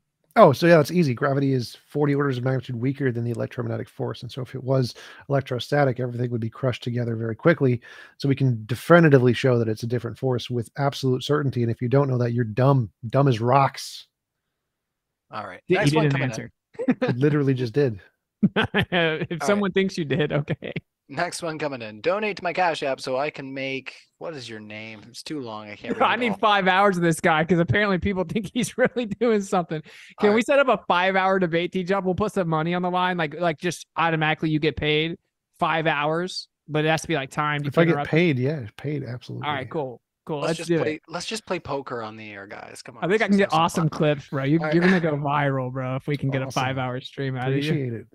My goodness. Austin, you can't explain the basic observation of boats disappearing over the horizon bottom first. Your only response will be to lie and say it doesn't happen.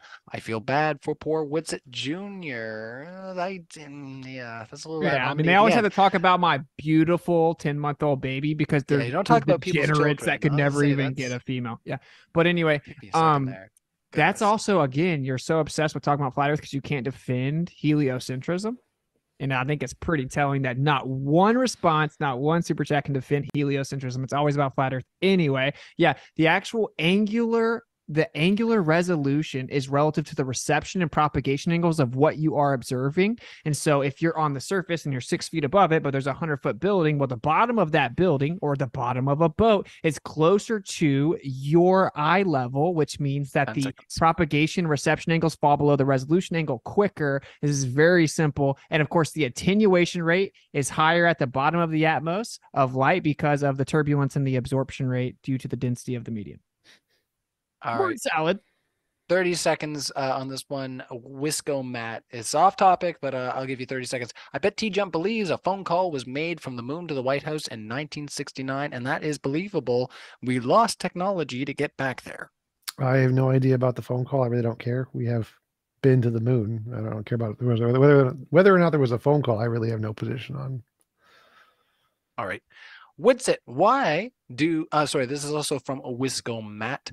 And thank you also, I should say, to Congo 44. I'm sorry we didn't read your question because it's ad hominy, and Crackling Crow just sent a winky face, winking back at you. You good looking super chatter. Thank you for that.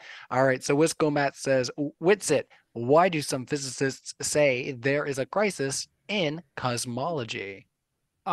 Because relativity doesn't match the actual observations. So you have the dark matter problem, which supposedly makes up over 80%, 83% of all matter in the universe, but they don't know what it is, can't define it. And then whenever they actually look at dark matter halos and galaxy, it doesn't match the predictions. Also, you have the flatness problem that has to require like mathematically impossible odds to have the perfect energy density for the universe to be flat.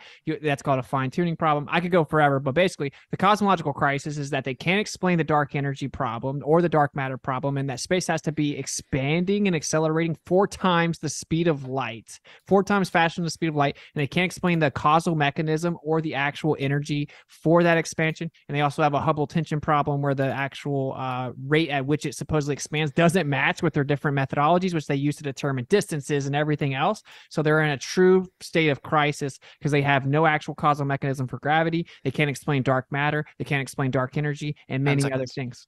There you go. Oh, well, you were right at the end there. So, yeah, let's continue on there. There are actual things we actually see, and we Science can't explain doesn't know them. yet. Oh no. See, that's all he's got. Science doesn't know everything yet. They're like, no, All right. it refutes your model. You can't offer specificity. You're out of your league. Let's move to the next question. They can't All explain right. it, therefore I'm right. Argument from ignorance. No, Congratulations. it refutes your model. You'll catch up one day, but you'll just never actually publicly say argument from All ignorance. right, my Bro, is Biden come out with a new booster, bro? All right, let's continue on. Maurice Smithville, has TJump ever had a debate where he doesn't call the other person an idiot? So they're accusing you of making too many ad hominems throughout the debate. Any thoughts on that? And then we'll move on. I exclusively call people idiots when they are significantly intellectually beneath me and not worth my time to actually do any research. So I do lots of actual real debates with like real professors who are really actually intellectually and have valid points, but Witsit is not that. He makes up bullcrap science numbers and doesn't understand things and doesn't actually do research and doesn't understand criticisms. Doesn't listen to people who actually understand things. I'm when sorry, they tell TJump. him. I won't let you just go on a big humility, bro. You guys got all books. that I out. saw one of the questions. I'm gonna go grab a book. Okay, go the next ahead. question for me. It's right there, but no, the next one's for TJump. So you go ahead and yeah, I was gonna say I think you guys have kind of you've been at each other quite a bit throughout the debate. So I think everybody knows how you feel about each other's thoughts. You know, nobody's confused about how how you feel about that. So donate to my Cash App says another win for TJump. Austin Whitless got schooled. Thank you. So you got a fan there. They just came in to say that and have a little fun. So thanks for that. It's Ninja. Witsit is out of his depth. Quick, get him a life jacket. Well, gee, now that I'm reading all the ad hominem ones, he's gonna come back and be like, Ryan, you said.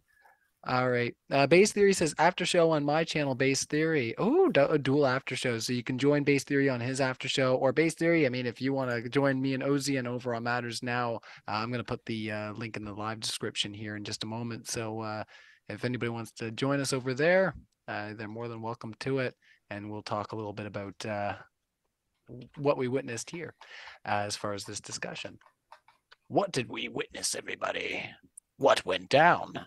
Now Witsit has returned for the book. We shall return to our epic live discussion. So, you wanted to show us a book. Yeah, someone asked about books that they can read from based on the stuff I'm saying. So I'm going to run through a few books super fast because these are fire books. So this is Robert Lauber, Harvard University, talks about how ether is inevitable, a different universe. Frank Wilczek, Nobel Prize winner, Lightness of Being, also talk about how his ether is inevitable. He's a quack. Longing for the Harmonies, also by Frank Wilczek, explains that everything's intrinsically vibrational and results in an ether. Seeing Red, showing that the red shift distribution of the universe is distinctly impossible within the heliocentric model. That is by Halton Arp. And then this is the Nicholson Morley experiments. And this is The Stubbornly Persistent Illusion by Stephen Hawking himself, which is a forward of Einstein, or basically he writes a forward and then puts all of Einstein's quotes supporting it, which is that the stubbornly persistent illusion that the Earth is in the center of the universe is unavoidable. All right. For Harry Potter, we need more useful information from Harry Potter. Stephen Hawking. Stephen Hawking is Harry Potter. Perfect rebuttal. All right. So from what I know, TJump doesn't have much time. So let's try to keep it to 30 seconds here going forward. TJump doesn't even realize geocentric doesn't need dark matter. So him explaining it is just irrelevant is another win for Witsit. 30 seconds, TJump, to respond. Again, dark matter is a phenomenon. We see something happening and they need to explain that somehow. They explain it with magic space goo. So that is their dark matter. They have magic space goo as their dark matter. The extra stuff there that explains the orbits of the planets around galaxies is space goo. They're also claiming there's extra stuff there we don't know about, and it's space goo ether. Like, this is not a hard thing to understand. The flurfs and geocentrists also are explaining dark matter with something else. They just somehow claim it's not the same problem. All right, that's time there. So next one, Wiscomat TJump. Right. I have never seen someone act so smug while all of his arguments are fallacious. Appeal to authority, appeal to consensus, ad homs, etc. So you got another critic in the live discussion there. Any thoughts for them before we move on? Well, appeals to authority and consensus are only fallacious if they're not actual authorities, and so appealing to the actual authorities isn't fallacious. Stanford Encyclopedia of Philosophy on fallacies, number 9, I think. Yeah, if you think that it's automatically a valid argument because your perceived authority says it, it's intrinsically fallacious. The evidence has to support it. It's pretty simple. Well, that's actually true. Witsit is correct there. The reason they're authorities is because they make the discoveries, who are not the flirts or geocentrists, because they don't make the discoveries. The reason I like to point out also that, like, with the dark matter thing, bro, like, you're just completely off the mark. If you assume relativity, then dark matter has to exist. That's why many astrophysicists are proposing modified Newtonian dynamics to replace relativity so that it doesn't need dark matter. Geocentrism doesn't need dark matter at all, and there's a variance of potential explanations without it. Yeah, right. It needs space goo ether, right? Geocentrism can use that, yes. The vibratory oscillations of a background medium, and that explains the same data that dark matter. I'm over your head, bro. Does that explain the same data dark matter is explaining? You don't know anything. Is that a yes or a no? Well, does the space goo ether explain the same data dark matter is meant to explain? Well, no, because dark matter explains the leftover from relativity. The data to explain is the stuff moving in the sky. Relativity doesn't work, so you need dark matter. If you throw dark matter out, you can explain. You're not all answering the question. Sky. All right, we're gonna move on to the next question there, guys. Yahooligan is coming in. We're $2 Canadian, an Ontarian fella who has been co-modding here on Modern Day Debates. So give Yahooligan some yahas in the live chat there. He's a fantastic fella and really easy to get on with, as all of us Canucks seem to be. generally, except for, you know, the ones I know, I guess, besides myself, right? I'm all right, right? And, you know, I'm not one of those awful Canucks, am I? Yeah, yeah. All right, so Yahooligan, thank you, Witsit and TJump for the debate. I have no problem arguing for atheism, says Ozian Talks, which is where we're going to have our after show. I'm going to link that in the live chat in a second here. Esteban Ilbaca, Witsit, dark energy is what we don't know with the physics we do. Relativity. It can be explained by modifying or rewriting relativity. Gravity is the thing either way. Geocentrism can't handle that. Okay. It's so funny that you guys say things you don't understand. Okay. I was If getting you ready to assumed read that. if you assumed Newtonian gravity, if you assumed Einsteinian gravity, both of them would necessitate you say the Earth could be in the center. I gave you the papers, the math, and the physics. You guys will never rebut it. I've given it to many astrophysics. In addition, okay, they're modifying Newtonian dynamics or replacing relativity because it doesn't work. Well, if the Earth's in the center, there's a variance of issues, or variance of examples of things that could make it work. I can give you go to my Telegram. You'll see all the links, all the information. Go to my YouTube, right? But for example, if quote unquote gravity is simply an emergent property of the oscillations of the fluid-like background medium, that would explain all the observations. And this is an astrophysics professor at the university in Australia explaining that it would be akin to an ether. Turns out maybe we overlooked it the whole time. These aren't just random quacks. These are lifelong experts, and the evidence supports it. I encourage you to not listen to someone just claiming that the archaic 1905 example is still true and then jump into 2023 and look at the evidence. All right. So before we move on here, we got quite a few more super chats. TJump, if you did need to jump out for a second there and have a bathroom break like we all did, or Well, I gotta go. I've got dinner plans, so I have to go. You've got stuff to do. Okay, Yep. so yeah, how long do you have potentially to go through the rest of these? But you know, Not any time at all. I gotta go like now, like 2 minutes. oh, okay. All right, well, that's all right then. Big round of virtual applause for TJump. TJump, before I let you go, I'll give you the floor. You know, 1 to 2 minutes closing statement. Potato. All right. Thank you. Good night. All right. Cool, man. Like, hit me up. We're gonna do the 5-hour stream. Pay me. You gotta send me the PayPal first. The money is Bro, important. check this. We're gonna start a little fun. We'll throw you a few $100, and you gotta sit there for 5 hours, and you gotta talk about all these different things, and then we're gonna just clip you up and go viral. Sure, sounds good. All right, perfect.